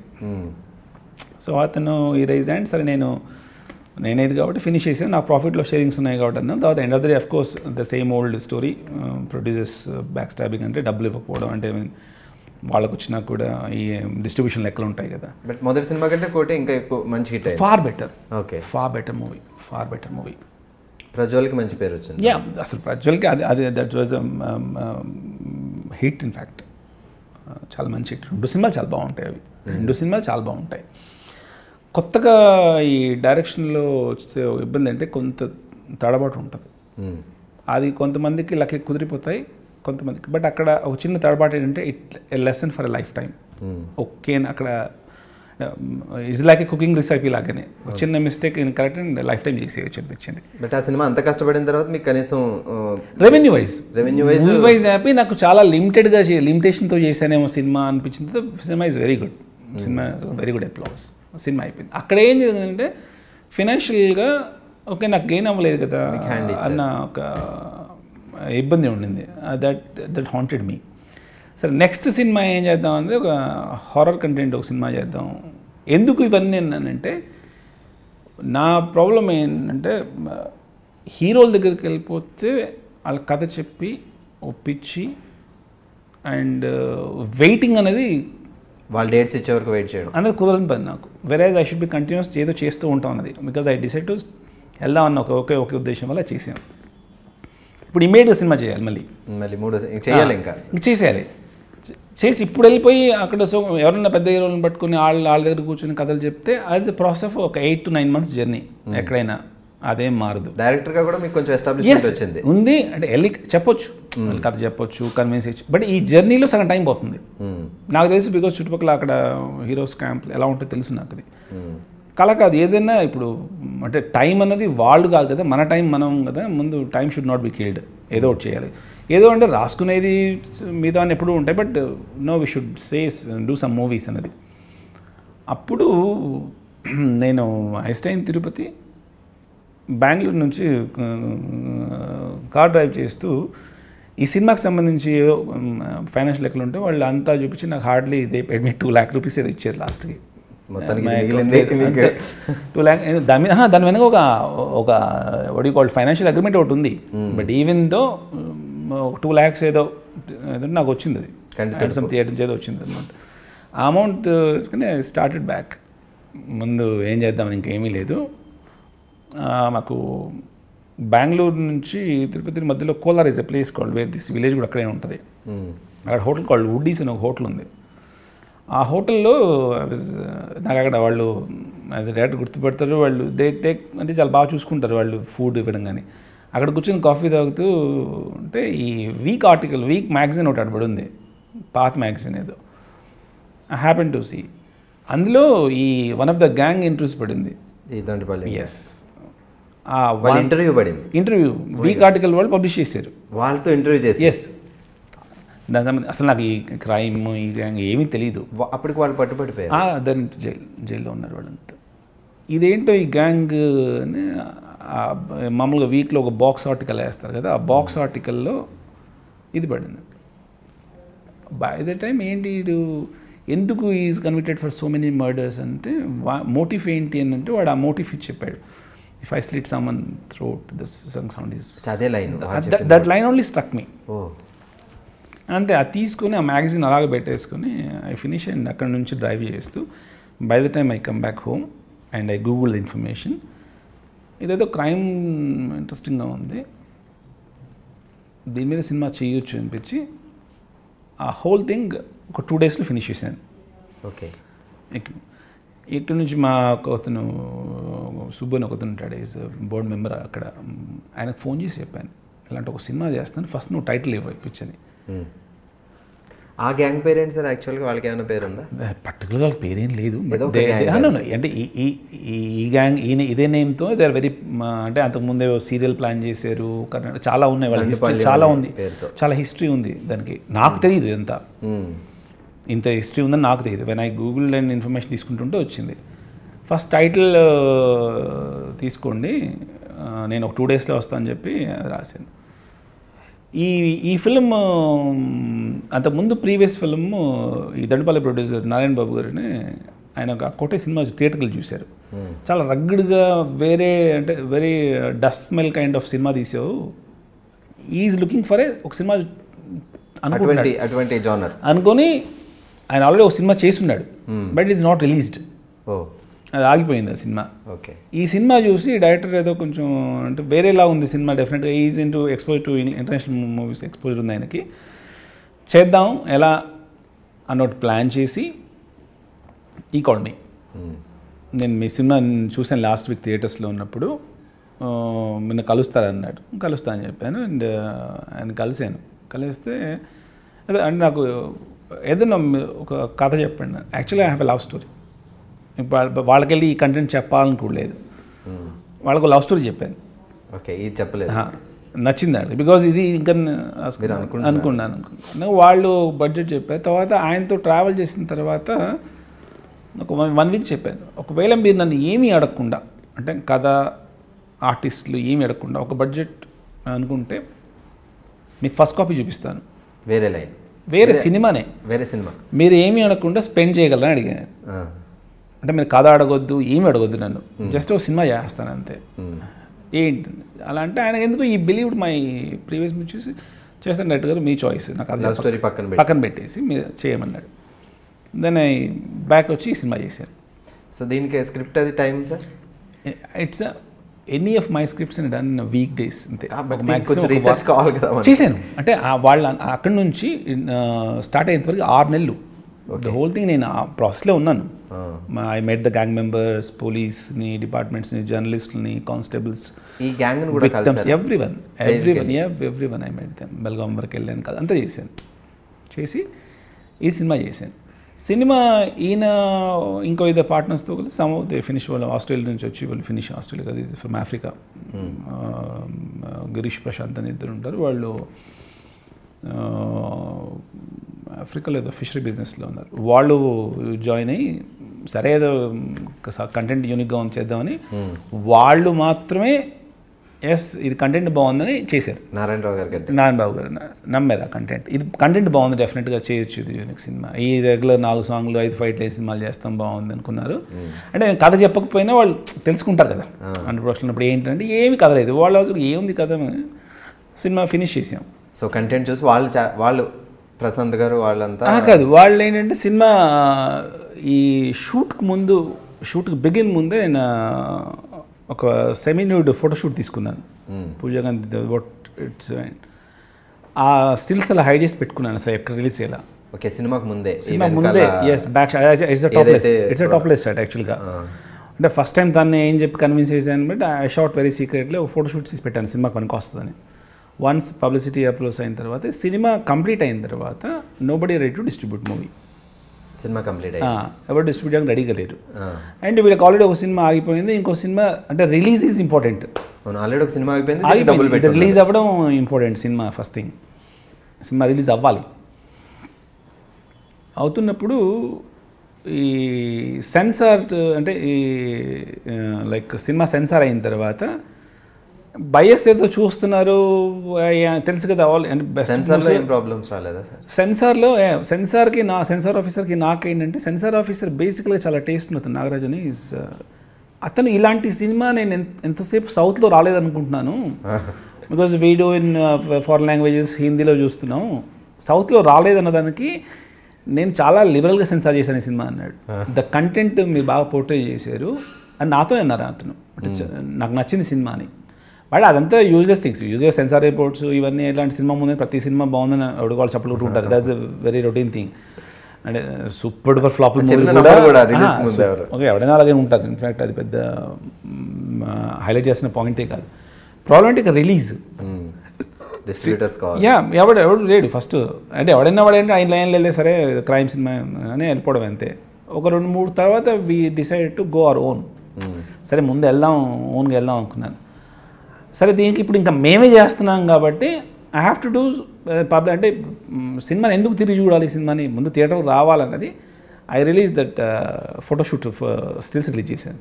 ఓకే, సినిమా రిలీజ్ ముందు చేశాను, ఒక 2 weeks ముందు చేశాను. That is the first topless picture in Kannada. Okay, then అది వేరే దీనికి లీడ్ చేసింది, కాంట్రవర్సీకి లీడ్ చేసింది. అదేంటి హౌకమ్ నువ్వు టాప్లెస్ చేస్తారని ఆ పబ్లిసిటీ క్లియరెన్స్ ఇచ్చిన వాళ్ళని, తర్వాత ఇంకా మీడియా వన్స్ ఇదంటే అప్పుడు నాకు బాగా గుర్తు. పూజా గాంధీ అంటే ఒక ఆర్టికల్ రాశారు, గాంధీ అనగానే టాప్ తీసేస్తారని. బికాస్ మహాత్మా గాంధీకి కూడా టాప్ ఉండదు, అంటే గాంధీ ఉన్న పాపానికి టాప్ తీసేస్తారని ఒక క్యాప్షన్ రాశారు. That I still remember.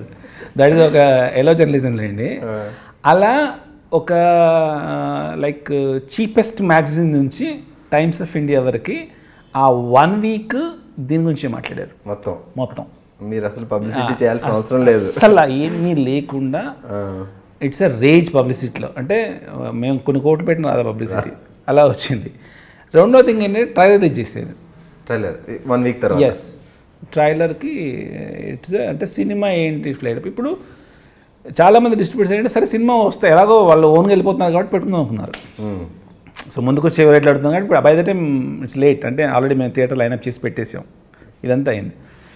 4 daysకి రిలీజ్కి 4 daysకి ముందు ఏం చేశారంటే, నాకు యూజువల్గా పబ్లిసిటీ ప్యాటర్న్స్ ఏంటంటే అంతకుముందు ఐ హ్యావ్ లిటిల్ ఐడియా ఎలా పబ్లిసిటీ చేస్తారు సినిమాకి. నాకు ఒక 22 లక్షలు ఎంతో బడ్జెట్ ఉంది. సో దాన్ని మామూలుగా ఈ పిఆర్ఓస్ ఏం చేస్తారంటే, పిఆర్ఓస్ కానీ అంతా కూర్చొని ఒక 2 వారాలకి సెకండ్ వీక్ యాడ్ చేయాలి, బడ్జెట్ తర్వాత పోస్టర్లకు వేయాలి, అలా వేయాలి, ఏదైనా ఒక ప్లానింగ్ ఇచ్చారు. 22 లక్షలకి నాకు బాగా గుర్తుంది, 22 lakhs బడ్జెట్. సరే ఒక 3 weeksకి వేసాం బడ్జెట్. ఫస్ట్ డే ఇంత యాడ్ అంత యాడ్ అది ఇచ్చారు, నేను యాడ్ వేస్తాను ఓకే అని అంత విని వాళ్ళు చెప్పిన ప్రజెంటేషన్ మొత్తం విన్నాను. ఐ రిమెంబర్ వెన్స్డే ట్యూస్డే రోజు, ఫ్రైడే రిలీజ్ సినిమా. ట్యూస్డే ఏం చేశానంటే పిలిచి 22 lakhs 3 రోజులు ఖర్చు పెట్టమన్నాను. 1 week అవసరం లేదు, 1 week కాదు, ఓన్లీ 3 daysకి. ఏ 3 days అంటే థర్స్డే, ఫ్రైడే, సాటర్డే. ఓకే, మొత్తం 20. అంటే చాలా ఎక్కువగా సార్ చెప్పండి అని బ్రేకప్ తీసుకుని TV9కి, because it's most reachable channel అవడం వల్ల దానికి all పేపర్స్కి Kannada TV I spend. Yes, మొత్తం అంత బడ్జెట్ చేశాను. ఏ ఛానల్ చూసినా మన యాడ్ రావాలి, మన ప్రోగ్రామే రావాలి, అంతే. మిగతా ఇది రావడానికి లేదు అని ఆ 2 days ఛానల్ పెట్టినా అదే, ఎక్కడ పెట్టినా అదే, పేపర్లో యాడ్స్ ఇదే వేసాను. మొత్తం 22 లక్షలు దగ్గర పెట్టేశాను. దెన్ ద రిలీజ్ డే రోజు ఓపెనింగ్ ఒక చిన్న అంటే నెంబర్ ఆఫ్ టైమ్స్ నేను షేర్ చేసిన విషయం. అదోపాటి అసోసియేట్ రమేష్ అని ఉంటాడు. అంటే టీంలో కూడా ఎవరికి నమ్మకం లేదు. బెస్ట్ పార్ట్ ఏంటంటే ఏదో చేస్తున్నాడు పిచ్చిగా చేయనివ్వండి. అంటే యూజువల్గా ఏంటంటే ఇక్కడేనే కాదు, అది వెరీ ఓల్డ్ సేయింగ్, గురువు అండ్ డిసైపుల్స్. అంటే ఎలా ఉంటుందంటే ఎప్పుడు కూడా బాస్ సబార్డినేట్ చాలా చీప్ కనిపిస్తాడు. అది ఇక్కడేనే కాదు, మనం అనుకుంటాం ఎక్కడైనా సరే అది ఇట్స్ అనే పరంపర. అది నా మాట విండు అంటే ఆడికేంటంటే ఇలా ఇంకా అది ఎప్పుడైనా ఉండేది.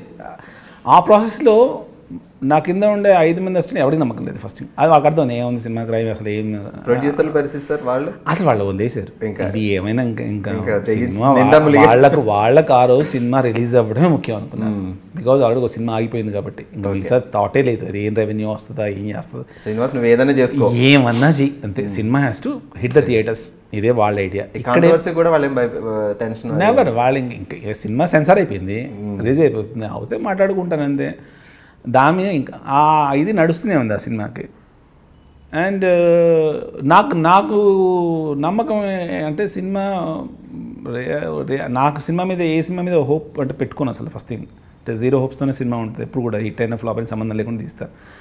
కానీ కింద ఈ టీం మాట్లాడుకుంటారు కదా, ఇప్పుడు మేము ఆఫీస్లో ఉన్న పక్కన మాట్లాడుకుంటాం, but we can sense that heat. టీంలో ఒక నమ్మకం లేదు. అంటే సిగరెట్స్ మా అన్న ఒపీనియన్ అందరూ ఉన్నారు, ఎవరు నమ్మట్లేదు సినిమా. ఇన్ జనరల్గా మేము ఎప్పుడైనా హ్యాంగ్ అయినప్పుడు ఏంటో ఒక 3 రోజులు ఆడుతుందా 2 రోజులు ఆడుతుందా ఇలాంటి టాక్ ఏదో అంటే ఇలాంటి టాక్. ఇంకా నా మొహం ముందుకు వచ్చి ఆ సినిమా ఒకసారి ఖచ్చితంగా ఒక 2 వీక్స్ ఆడుతుంది సార్ ఇలా చెప్తారు కదా, అలా చెప్పడం తప్ప నాకు అది తెలుసు ఎగ్జాక్ట్గా ఇలా అంతా అనుకుంటున్నా ఇదేమీ లేదని. ఇంకా నాకు కూడా ఏంటంటే సరే సినిమా చేసాము, సాటిస్ఫాక్షన్ ఏంటంటే ఏదో కొత్తగా ట్రై చేశాను అంతవరకు సాటిస్ఫాక్షన్. కానీ యూజువల్గా ఏంటంటే మార్నింగ్ ఆ రిలీజ్ రోజు అయిపోయింది. నా job is Friday, Thursday close చేశాను మొత్తం, ఎవ్రీథింగ్ ఈజ్ క్లోజ్డ్. ఇంకా రిలీజ్ కూడా ఉండక్కర్లేదు, వెళ్ళిపోదాం అన్న ఐడియానే. అంటే ఇంకా ఇంటికి వెళ్ళిపోదాం, ముందు ఇంటికి వెళ్ళిపోయి కాసేపు కూర్చొని మరి ఇంకో సినిమా ప్లాన్ చేద్దాం అన్న దీంట్లో ఉన్నాను. నా దగ్గర రమేష్ అని ఉంటాడు మా అసోసియేట్, ఆయన థియేటర్ పంపించాను.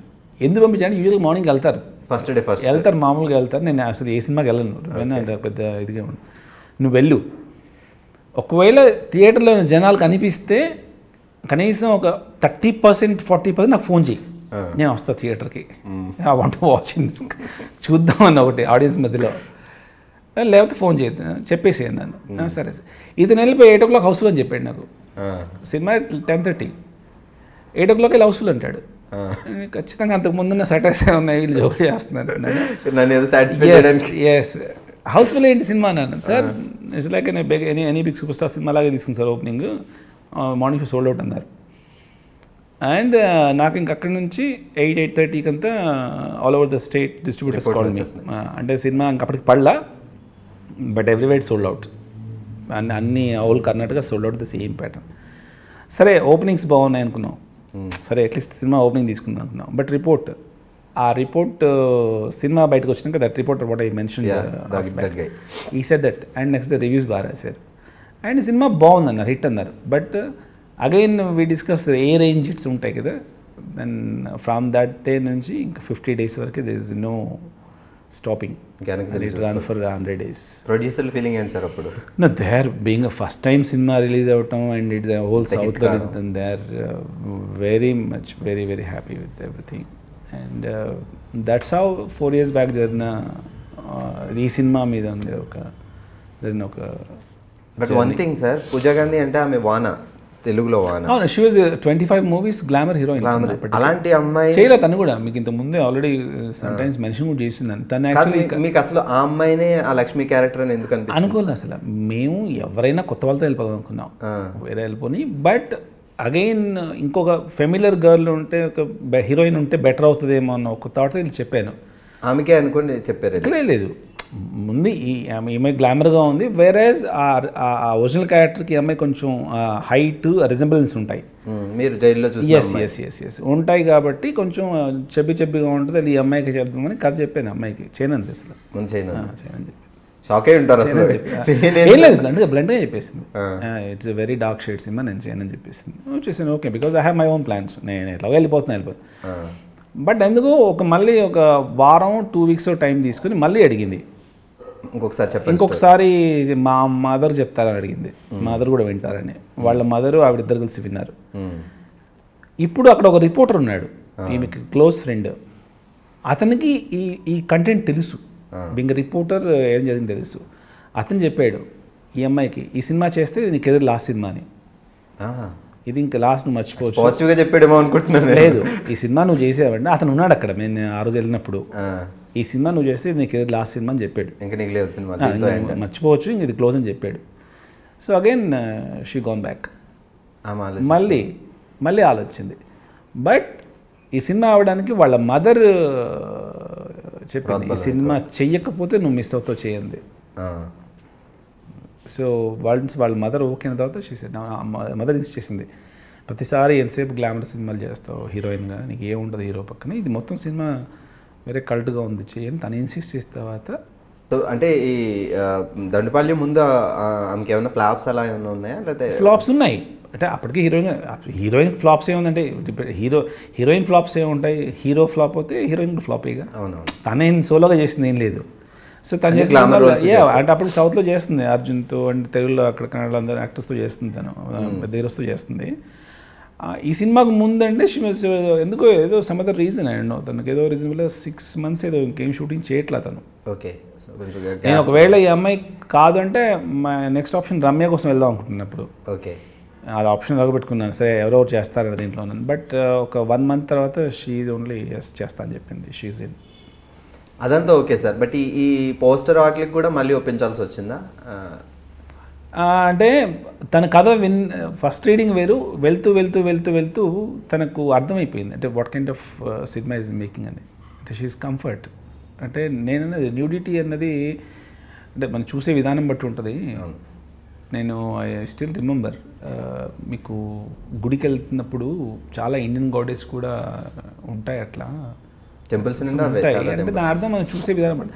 ఇప్పుడు క్రైమ్ కంటెంట్ చేస్తున్నప్పుడు పోలీసులు టార్చర్ పెడతారంటే చాలా సిస్టమేటిక్గా తీస్తాం అన్నది బాగుండదు. సినిమా ప్రతి సినిమాగా దానిదంటే ఒక ఎసెన్స్ ఉంటుంది. ఇది అలా చేయకపోతే వేస్ట్ కదా.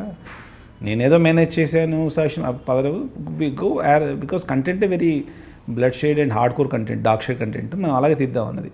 కన్విన్స్డ్, ఎవ్రీ యాక్టర్స్ కన్విన్స్డ్ ఆ స్టేజ్లో. అండ్ పోతు విషయం ఏంటంటే actors and cinema making we enjoyed because actors కొత్త క్యారెక్టర్లు ఆ మేక్ అంత అది ఎంజాయ్ చేశారు.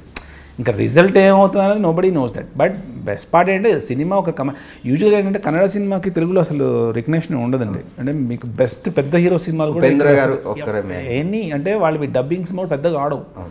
అంటే సే Upendra movie అనివ్వండి, Sudeep movie, any movies వాళ్ళు చాలా తక్కువ కొడతారు తెలుగుకి. కన్నడ మైట్ బి, బట్ ఈక్వల్గా ఒక తెలుగు సినిమా లాగా దీన్ని చూసుకుందాన్నప్పుడు అర్థమైంది అంటే if it's a good content movie తీస్తే ఎక్కడైనా చూస్తారన్నదానికి ఇట్స్ ఎగ్జాంపుల్. అండ్ ఇట్స్ ఏమంటామంటే సినిమాకి ఒక రూల్స్ లేకుండా చేయాలి, ఎలా అంటే క్రియేటివ్గా ఎలాగైనా చేయొచ్చు, ఇలా చేస్తేనే బాగుంటుంది తప్ప ఒక బౌండరీస్ పెట్టి చేయకూడదు అన్నది Dandupalli example. So Lakshmi character చేసినందుకు ఎంత హ్యాపీగా ఉంది ఇప్పుడు. ఆ తర్వాత ఆమె తన లైఫ్లో అదే అగైన్ చేసే 2 movies ఓన్లీ. అదే వానా అండ్ అంటే 25 సినిమాలు 30 సినిమాలు చేసినా కూడా చెప్పుకోదగిన సినిమా 2 సినిమాలే మాట్లాడుతున్నారు. So that's okay sir. పూజాగాంధీ గారు లక్ష్మి క్యారెక్టర్ అది ఓకే. అండ్ మీరు జైల్లో ఈ గ్యాంగ్ని కలిసారు కదా, అప్పుడు డిసైడ్ అయ్యారా ఈ క్యారెక్టర్కి ఇలా ఈ క్యారెక్టర్కి ఇలా అంటే అన్ని వాళ్ళ మొత్తం సినిమాలో చేసిన ఫీలింగ్స్ అందరూ ఒకటేనంటే రెగ్యులర్గా ఉండే విలనిష్ లుక్ ఉండేవాళ్ళు ఎవరు వద్దనుకున్నాను. అందుకే I pick from everyone from theatre. Makarand గారు కూడా ఫస్ట్ కన్నడ ఆయన అప్పుడు చేయలేదు అదే ఫస్ట్ మూవీ చేయనన్నాడు ఆయన కూడా. ఫోన్లోనే చెప్పాడు. ఫోన్లో కూడా ఏంటంటే ఏముంది నాకేం లేదన్నాడు. అగైన్ నేను సరే ఏమీ లేదు వదిలేండి, నేను ఒకసారి నువ్వు పర్సనల్గా రాగలిగితే మాట్లాడదాం, సినిమా చేయొద్దని చెప్పాను. చేయొద్దు, ముందు విను ఏముంది. అప్పటికి డైరెక్టర్ యాక్టర్ 2 చేస్తున్నాడు. అప్పటికి పృథ్వీలో చాలా పెద్దగా ఉన్నాడు అతను. విను ముందు కంటెంట్ అయితే ఫోన్లో ఎందుకని సరే అని బాంబేకి వెళ్ళాను. టోటల్గా ఫస్ట్ ఇది కాకుండా అలా జర్నీ అలా చెప్తూ వచ్చాను. దాని అందులో అతను కనెక్ట్ అయిపోయాడు. ఎంతుందో నాకు తెలియదు, ఎంతుందో నాకు తెలియదు, సారీ ఫోన్లో అందుకే సార్ ఫోన్లో వినకండి అదే అడిగారు మిమ్మల్ని. అండ్ దానికి ఆల్మోస్ట్ 2.5 months పట్టింది to catch hold and say the subject. నాకు బై ద టైం ఈ వర్క్ అవుతూ ఉందిలేండి, ప్రీ ప్రొడక్షన్ వర్క్ చేసుకుంటాను. And finally is in. So ఈ క్యారెక్టర్ ఒరిజినల్ నేమ్ ఇవేనా సార్? లక్ష్మీ, కృష్ణ, ఇంత ట్రెడిషనల్ నేమ్స్ అంటే ట్రెడిషనల్ అంటే మామూలుగా ఆల్ ఇండియన్ నేమ్స్ మొత్తం అలాగే ఉంటాయి కదా, అవే పేర్లు పెట్టారు ఈ క్యారెక్టర్. అంటే ఇప్పుడు 2 and 3కి because of someone court issues ఉంది, బికాస్ ది ఆబ్జెక్టెడ్ లక్ష్మీ పేరు కూడా ఆబ్జెక్ట్ చేసి పేర్లు మార్చు. And we are not using even అక్కడ ఈ పేరు కూడా వాడట్లా కన్నడలో. ఆఫ్కోర్స్ తెలుగు వారి నేమ్ లేదు కాబట్టి okay name we are not using because వాళ్ళు రిక్వెస్ట్ చేశారు కోర్ట్ని. ఫస్ట్ ఎపిసోడ్ తర్వాత ఇంకా పేర్లు వాడద్దు ఒరిజినల్. సో బట్ ఫస్ట్ సినిమాలో వాళ్ళ పేరు అంత సేమ్, మొత్తం సేమ్ అంతే. మీ సినిమాలు అలాగే ఉంటాయి, అవే క్యారెక్టర్స్, అవే నేమ్స్. సో తర్వాత సినిమా రిలీజ్ అయ్యి హిట్ అయిన తర్వాత కలిసారు ఆ గ్యాంగ్ మళ్ళీ మీరు? లేదు, అంటే వాళ్ళు అంటే నాకు I know some of the jailers and reporters తెలుసు. అంటే వాళ్ళు ఎయిలింగ్ ఎట్ దెమ్ అండ్ నా మీద అలిగేషన్స్ ఉన్నాయి. కోపం ఉంది వాళ్ళకి, చాలా ఉంటుంది. బికాజ్ నేనేదో వీళ్ళని అంటే క్రైమ్ అందరికి పరిచయం చేస్తాను అనుకున్నాను. అదే చెప్పాను వాళ్ళకి, నేను కొత్తగా పరిచయం చేయక్కర్లా, జరిగిందే తీశాను. నన్ను మీరు చేసిందే చూపించా, నేను జరిగిందే తీశాను, ఏం జరిగింది అది తీశాను. మీకు కన్విక్టెడ్ క్రిమినల్స్ కాబట్టి తీశాను. కన్విక్ట్ అవ్వకపోతే ట్రయల్లో ఉంటే తీయలేరు ఎవరు. తీసాను, దాని గురించి నో రిగ్రెట్స్ అని చెప్పి. ఓకే సార్, దండుపాల్యం సో తెలుగులో కూడా సూపర్ డూపర్ హిట్. అండ్ యాక్చువల్గా ఒక లవ్ స్టోరీకి కానీ బాగా సో ఒక క్లాసికల్ మూవీ కానీ మళ్ళీ చూస్తారు. బట్ ఈ సినిమాకి రిపీట్ ఆడియన్స్, నేనే చూసాను 2 times మళ్ళీ ఫ్రెండ్స్తో వెళ్ళి ఇంకోసారి చూద్దాం. సో కొన్ని సీన్లు భయం వేస్తాయి. అండ్ మీరు లైక్ సమాజానికి అంటే ఇది ఒక సినిమా, రగ్గడ్ సినిమా, బట్ చాలామందికి మెసేజ్ కూడా ఇచ్చారు, మేబీ ఇది జరుగుతుంది బీ కేర్ఫుల్ అని కూడా. సో జాగ్రత్త పడిన వాళ్ళు కూడా చాలామంది ఉంటారు ఈ సినిమా చూసిన తర్వాత. What we take from the movie అన్నది కదా, గుడ్ అండ్ బ్యాడ్ ఉంటాయి. వాట్ వీ టేక్ అన్నది కదా, అలర్ట్నెస్, అందులో క్రైమ్ ఎంత ఉందో మనం అలర్ట్ అవ్వాల్సింది అంతే ఉంది కదా. ఇలాంటి క్రైమ్ ఒకటి ఉందని తెలిస్తే కదా అలర్ట్ అవుతారు. దట్ ఈజ్ ఇంటర్లీనియర్ మెసేజ్ అది సినిమాలో. బట్ నా ఇంటెన్షన్ అది కాదు. ఇది సమాజానికి చూపించాలని మీ ఇంటెన్షన్ అయినా అంతే, జాగ్రత్త పడడం అయితే ఆడియన్స్ అది ఇన్సైడ్గా ఉంటుంది. అంటే ఇప్పుడు మనం ఏదన్నా ఒకదాన్ని ఒక వైల్డ్ థింగ్ ఒక బ్యాడ్ థింగ్ చూపిస్తున్నాం అని అంటే దాని అర్థం ఓకే బ్యాడ్ కూడా ఉందని తెలుసుకోవాలి కదా. సో అంతే, దట్స్ ఆల్. సో ఈ గ్యాంగ్ ఈ Karnataka surroundings they did everywhere, like Tamil Nadu కొంత పోర్షన్స్, ఆంధ్ర కొంత బార్డర్స్, మేజ్ ఆఫ్ కర్ణాటకలో చేసేది. ఓకే, అక్కడ సరౌండింగ్స్ గ్యాంగ్ స్టోరీ అక్కడ కన్నడలో హిట్ అయింది. ఓకే, సో అది తీసుకొచ్చి తెలుగులో డబ్ చేస్తే ఇక్కడ సూపర్ హిట్, తమిళ్లో చేస్తే అక్కడ సూపర్ హిట్, మలయాళం చేస్తే అక్కడ సూపర్ హిట్. సో మొత్తం సౌత్ ఇప్పుడు ఇది హిందీకి రీమేక్ అవుతుంది. ఓకే, సో అంటే కంటెంట్ కల్ట్గా ఉండి వేరే అంటే సినిమా వేరే డైమెన్షన్లో ఉంది, వేరే లుక్ ఉందని కాబట్టి చూస్తున్నారు తప్ప లేకపోతే వై ఆడి చూస్తారు చెప్పండి. సో హిందీలో రీమేక్ మీ వరకు వచ్చింది? ఎస్, ఇన్ఫాక్ట్ నేనే చేస్తాను. మీరే డైరెక్ట్ చేస్తారు? Okay, good. సో అంతా స్టార్ట్ అయింది, artist everything is ready, just for హీరోయిన్కి వెయిట్ చేస్తున్నాం. సో హూల్ ఇన్న తెలియట్లా. ఎవరు మీ ఫస్ట్ యాక్చువల్గా విద్యాబాలన్కి వి అప్రోచ్డ్, తను ఏదో పొలిటికల్ దీంట్లో ఉండి ఇప్పుడు షేర్ చేయట్లేదు. యాజ్ అ నౌ అంటే ఇంకా 2-3 నేమ్స్ ఇన్ ద టేబుల్. చూడాలి ఎస్ అవుతారు. ఛాలెంజింగ్ రోల్ కదా కొంచెం, నిజంగా అమ్మాయి కానీ లేడీకి ఇట్స్ వెరీ ఛాలెంజింగ్. చాలా బాగుంటుంది సినిమా. ఒక్క డైలాగ్ చాలు, వాటర్ ఇవ్వండి అమ్మా అంటే హిందీలో ఇప్పుడు అంటే కంటెంట్ కూడా చాలా కంటెంట్ చెప్పలేకపోయాయి అనుకున్నారు, ఆ కంటెంట్ మొత్తం ఐ స్టార్ట్ దే. సో హిందీలో కూడా పార్ట్సా సార్ లేదా? నేను స్ట్రైట్ 1 పార్ట్ చేస్తాను, 1 or I may go 2, that's all. But 1K అయిపోతుంది, 1K చేస్తాను. బికాస్ యాక్చువల్గా దీనికి ఒక వెబ్ సిరీస్ ఆఫర్ ఉంది నాకు, మొత్తం content web series చేద్దామంది. But I may are may not తెలీదు ఇప్పుడు ఇంకా ఏంటంటే, because I come out from అంటే టైం బీయింగ్ ఇంకో 4-5 years, at least 3-4 years I comes some other genre అంటే లవ్ స్టోరీస్ చేద్దామని డిసైడ్ అయ్యాను. సో దండుపాల్యం 1 తర్వాత 2 మధ్యలో వేరే సినిమాలు చేశారు? నేను బ్రాహ్మణ్ అని ఒక సినిమా చేసిన అయిపోయింది. దాని తర్వాత రీమేక్ అవుట్ చేశాను. ఇక్కడ నాకు గీతాంజలి, నాకు బేసిక్ కామెడీ చాలా ఇష్టం, నాకు ఇష్టమైన జానర్, అది నేను రాయలేను. సో గీతాంజలి, అంజలి అది బాగా ఇష్టమైన సినిమా చూడగానే మార్నింగ్ షో. ఎస్, అసలు మార్నింగ్ షో చూసి రైట్స్ జస్ట్ సినిమా ఇష్టమే కొన్నాను. అందులో ఒక 30% అంటే డైరెక్ట్ ఫస్ట్ టైం అవ్వటం వల్ల కొన్ని డ్రాబ్యాక్స్ ఉన్నాయి.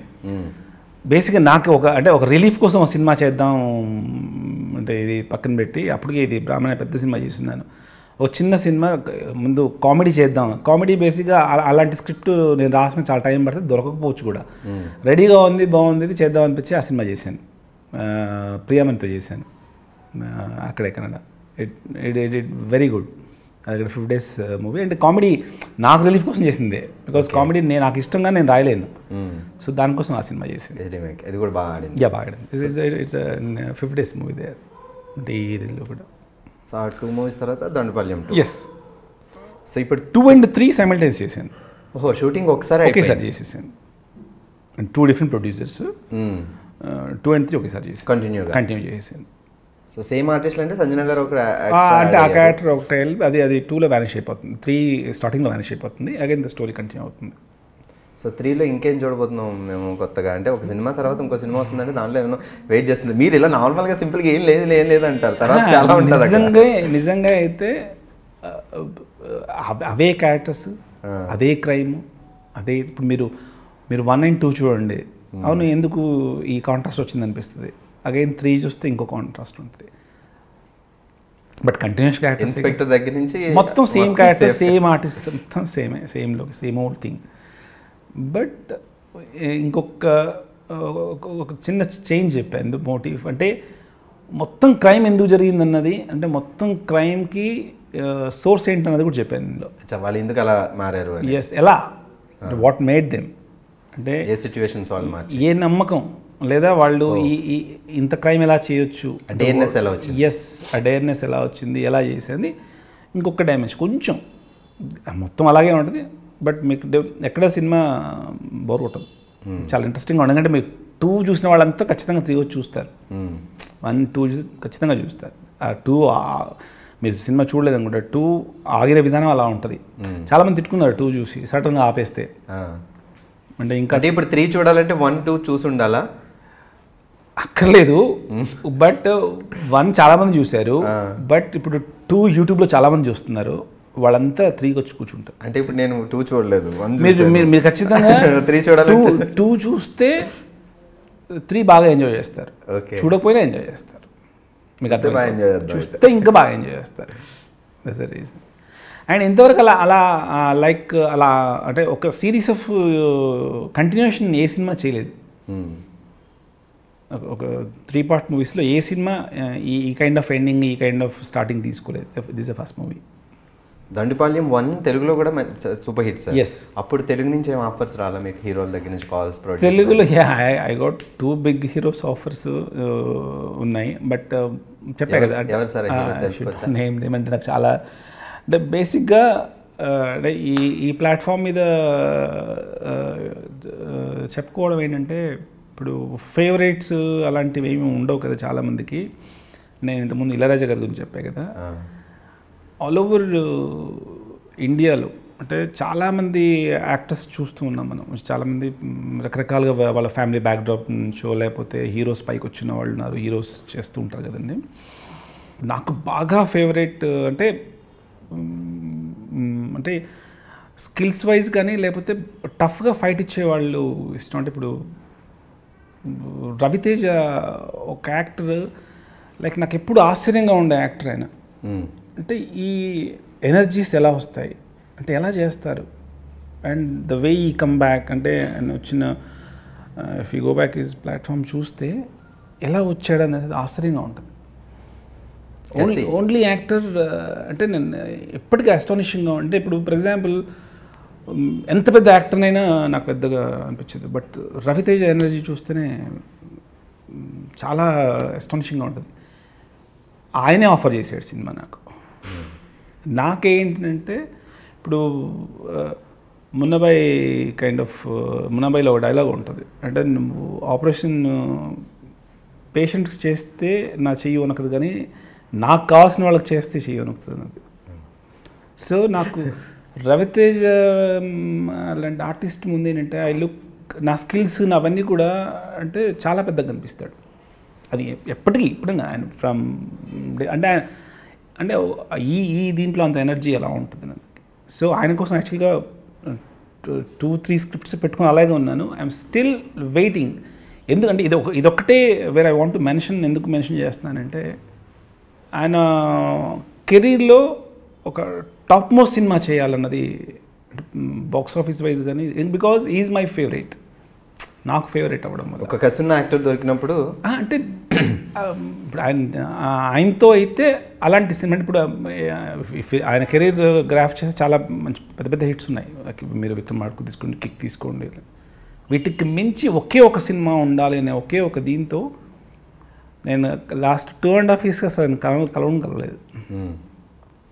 జస్ట్ రీజన్ ఏంటంటే I'm just fleeing away from him, because అదే చెప్పా కదా, అంటే చాలా when we look very small in front of him అన్నట్టుగా అదొక దీనివల్ల. ఇన్ఫ్యాక్ట్ ఐ హ్యావ్ సబ్జెక్ట్స్, అది 1 fine day I will do. ఇంకా మిగతాది నేను అంటే ఇంకా నేను ఇలా చేయాలి అలా చేయాలని I don't have any specific formulas నా దగ్గర, ఏ ఫార్ములా లేదు. అండ్ మీరు అన్నది ఇంతకుముందు తెలుగులో వచ్చిన ఎస్ కపుల్ ఆఫ్ 2-3 ఆఫర్స్ ఉన్నా కూడా ఏంటంటే అవి ఎక్కడో ఈ షుడ్ నాట్ మిస్ఫైర్ అవ్వకూడదు అనే ఒకే ఒక రీజన్కి I took some time. Okay, now everything is ready for me. Okay, అంటే 2013 అంటే ఇప్పుడు ఆల్మోస్ట్ 18 కాదు, అంటే 14-15 మధ్యలో ఉండింది. బట్ చెప్పా కదా, ఒక డిస్టర్బింగ్ దాంట్లో వెళ్ళిపోయి అనుకోండి, whole thing will be disturbed. So Dandupalem 3 తర్వాత చూడొచ్చు తెలుగు సినిమా. డెఫినెట్గా ఇమీడియట్గా ఇప్పుడు I narrated one line to శర్వానంద్కి వచ్చి చెప్పున్నాం. సో అనిల్ శంకర్ గారిది ఐ థింక్ ప్రాబ్లీ ఒక 6-7 monthsలో it will be out. So Dandupalem ఉన్నప్పుడు కొంచెం కాంట్రవర్సీలు వచ్చాయి మీకు, అప్పుడు కొంచెం సిచ్యువేషన్ రిలీజింగ్ టఫ్ సిచ్యువేషన్లో ఆ కాంట్రవర్సీని ఫేస్ చేయడానికి మీరు ఏమైనా స్ట్రగుల్ అవ్వాల్సి పడింది ఆ టైంలో? అదేం లేదా? కాంట్రవర్సీ లైక్ కొంతమంది సినిమా ఆపాలని అట్లా, అంటే ఈ పోస్ట్ అవి ఎప్పుడూ ఉంటాయి ఇప్పుడే కదా ఎనీ మూవీ 2 తర్వాత కూడా ఏమైనా జరిగిందా సార్ అలా? అదే recording the cinema ఆపుదాం because crime projection అవసరం, ఇలాంటి క్రైమ్ సినిమా 3 parts అవసరం, ఇలాంటి అంతా ఉంటాయి కదా. ఎన్ని పార్ట్స్ అవసరం అనేది ఆడియన్స్ ప్రొడ్యూసర్ ఎప్పుడూ ఉంటుంది కదా అది, ఇది ఎప్పుడూ ఉంటుంది కదా. సో అది తప్ప. So Dandupalem 3 super duper hit అయితే 4 అలా వేరే మళ్ళీ నెక్స్ట్ ఇంకో 4-5 వచ్చే ఛాన్సెస్ ఏమైనా ఉన్నాయి? 3 తర్వాత ఇంక ఈ సినిమాని ముట్టుకోను ఫస్ట్ థింగ్, ఇదే ఫైనల్. ఎస్ నా వరకు. అండ్ ఈ 3 partsలో కూడా నేను అనుకున్న కంటెంట్ చెప్పలేకపోయాను. ఇంకా ఉంది స్టిల్ కంటెంట్ ఇస్తే, కానీ నేను చెప్పను because that should not be a branded. నా దగ్గర ఉన్న స్క్రిప్ట్స్కి నేను రాసుకున్న కథలకి అక్కడితో ఎక్కడో పాయింట్లో పులి స్టాప్ పెట్టాలి కాబట్టి ఇది కంటిన్యూషన్లో ఫైనాన్షియల్ ఆబ్లిగేషన్స్ తర్వాత కమిట్మెంట్స్ ఉన్నాయి కాబట్టి రౌండ్ ఆఫ్ చేయగలిగాను. కానీ ఇప్పుడు వెబ్ సిరీస్, దీనికి వెబ్ సిరీస్ ఒకవేళ వెబ్ సిరీస్ చేయగలిగితే, ఒకవేళ చేస్తే కూడా నేను రాస్తానేమో కానీ తీయలేను. ఒకవేళ probably if someone approach I right and give to them, ఏదైనా మా టీంలో వాళ్ళే తప్ప నేను దాన్ని తీయను. కంటెంట్ అంతా ఉంది. థర్డ్ థింగ్ ఏంటంటే దీని మీద ఈ కంటిన్యూషన్ ఈ సిరీస్ అయితే ఆగదు. ఎందుకంటే దీని మీద నాకు తెలిసి ఆల్రెడీ 6 ఫిక్షన్ స్టోరీస్ రెడీ చేశారు, ఫిక్షన్ కథలు రెడీ చేశారు. ఇవే క్యారెక్టర్స్ మీద ఫిక్షన్ స్టోరీస్ నాకు చెప్పిన వాళ్ళే 3 ఉన్నారు. And one of my associates Ramesh ఒక కథ చెప్పాడు దీని మీదే, ఇదే కంటెంట్ ఇదే క్యారెక్టర్స్ మీద. It's a fiction but it's unique story. Okay, అంటే అది నిజంగా తీస్తే నడుస్తుంది సినిమా, దానిలో రెండో క్వశ్చన్ లేదు. ఆ కంటెంట్ నడుస్తుంది, అంటే అది కమర్షియల్ ఫార్ములా అది. అండ్ ఆ కథ తీసుకెళ్ళి ప్రొడ్యూసర్ చెప్పి చేద్దామంటే ఎవడని చేస్తాడు. But fiction, yes is a fiction. Characters అవే, వాళ్ళ అప్రోచ్ అంతా లిస్టిక్గా ఉంటుంది, but it's a fiction point. అలా ఎన్నైనా రావచ్చు, అది ఆగుతుందని అనుకోను. సో సాధారణంగా ఈ హాలీవుడ్ సిరీస్లో ఫైనల్ సిరీస్ అని వస్తుంటుంది, అలా దండుపాలెం 3కి ఏమన్నా final? It's final from my side. Me side? From my side it's final. ఎంత సూపర్ హిట్ అయినా ఫైనల్ అని? అసలు సూపర్ హిట్ అవ్వని అట్టర్ ఫ్లాప్ అవ్వని నేను కంక్లూడ్ చేసి వదిలేసాను, ఏమైనా జరగని. ఎందుకంటే already last 6 months my journey some other మూవీస్లో రీజన్, బికాజ్ నేను చాలా స్క్రిప్ట్స్ పెట్టుకొని ఉన్నాను, అందుకు దట్స్ రీజన్ ఇది చేయను. సో ఇప్పుడు తెలుగు వస్తున్నారు, అలాగే ఇప్పుడు దండుపాలెం సినిమా తెలుగులో ఐ హ్యావ్ తమిళ ఆఫర్ ఉంది నాకు, వేరే ఒక సినిమా అది చేస్తాను, తెలుగు చేస్తాను, తెలుగు ఇంక ఇవన్నీ చేస్తాను. సో తెలుగు తర్వాత తమిళ్? ఎస్. ఎందుకంటే ఈ సినిమాతో మీరు మొత్తం త్రూఅవుట్ ఎవ్రీబడి అంటే అడుగుతారు. ఇప్పుడు నన్ను కర్ణాటక ప్రొడ్యూసర్స్ని ఎక్కడ నన్ను బైలింగులు అడుగుతారు సినిమాలు, అంటే మీకు ఎట్లా అక్కడిక్కడ మాకు 2 languages ట్రై చేయండి ఏమి చిన్న సినిమాలు. But when goes to big heroes ఇది ఉండదు. అంటే హీరోస్ బిగ్ అని కాదు, బికాజ్ మై సబ్జెక్ట్స్ నా దగ్గర ఉండే కంటెంట్ అంతా కూడా ఇట్స్ నాట్ ఏ లో బడ్జెట్లో చేసే కంటెంట్ లేదు నా దగ్గర. ఇది కూడా ఇంక ఇప్పుడు చేయబోయే మొత్తం whole are high budget movies. ఇంక వేరే దీని మీద అంటే లైక్ ఇలా కల్ట్ బ్యాక్డ్రాప్లో సినిమాలు ఎన్ని వస్తాయో తెలియదు, బికాస్ నా దగ్గర ఉన్న కంటెంట్ అయితే వేరేగా. For example if you say about the faction కానీ అండర్ వరల్డ్ మీద I have very good subjects, అవి డార్క్ షేడ్లో ఎవరో తీస్తాను. But now I'm in a mood to shoot own love stories. So Tollywood కానీ ఇలా ఓవరాల్ సౌత్ కానీ నార్త్ కానీ మీరు ఇంప్రెస్ అయ్యే డైరెక్టర్లు ఎవరు ఇప్పుడున్న వాళ్ళు కానీ, లైక్ ప్రీవియస్ ఉన్న ఈ థీమ్లో మీకు బాగా నచ్చిన డైరెక్టర్స్?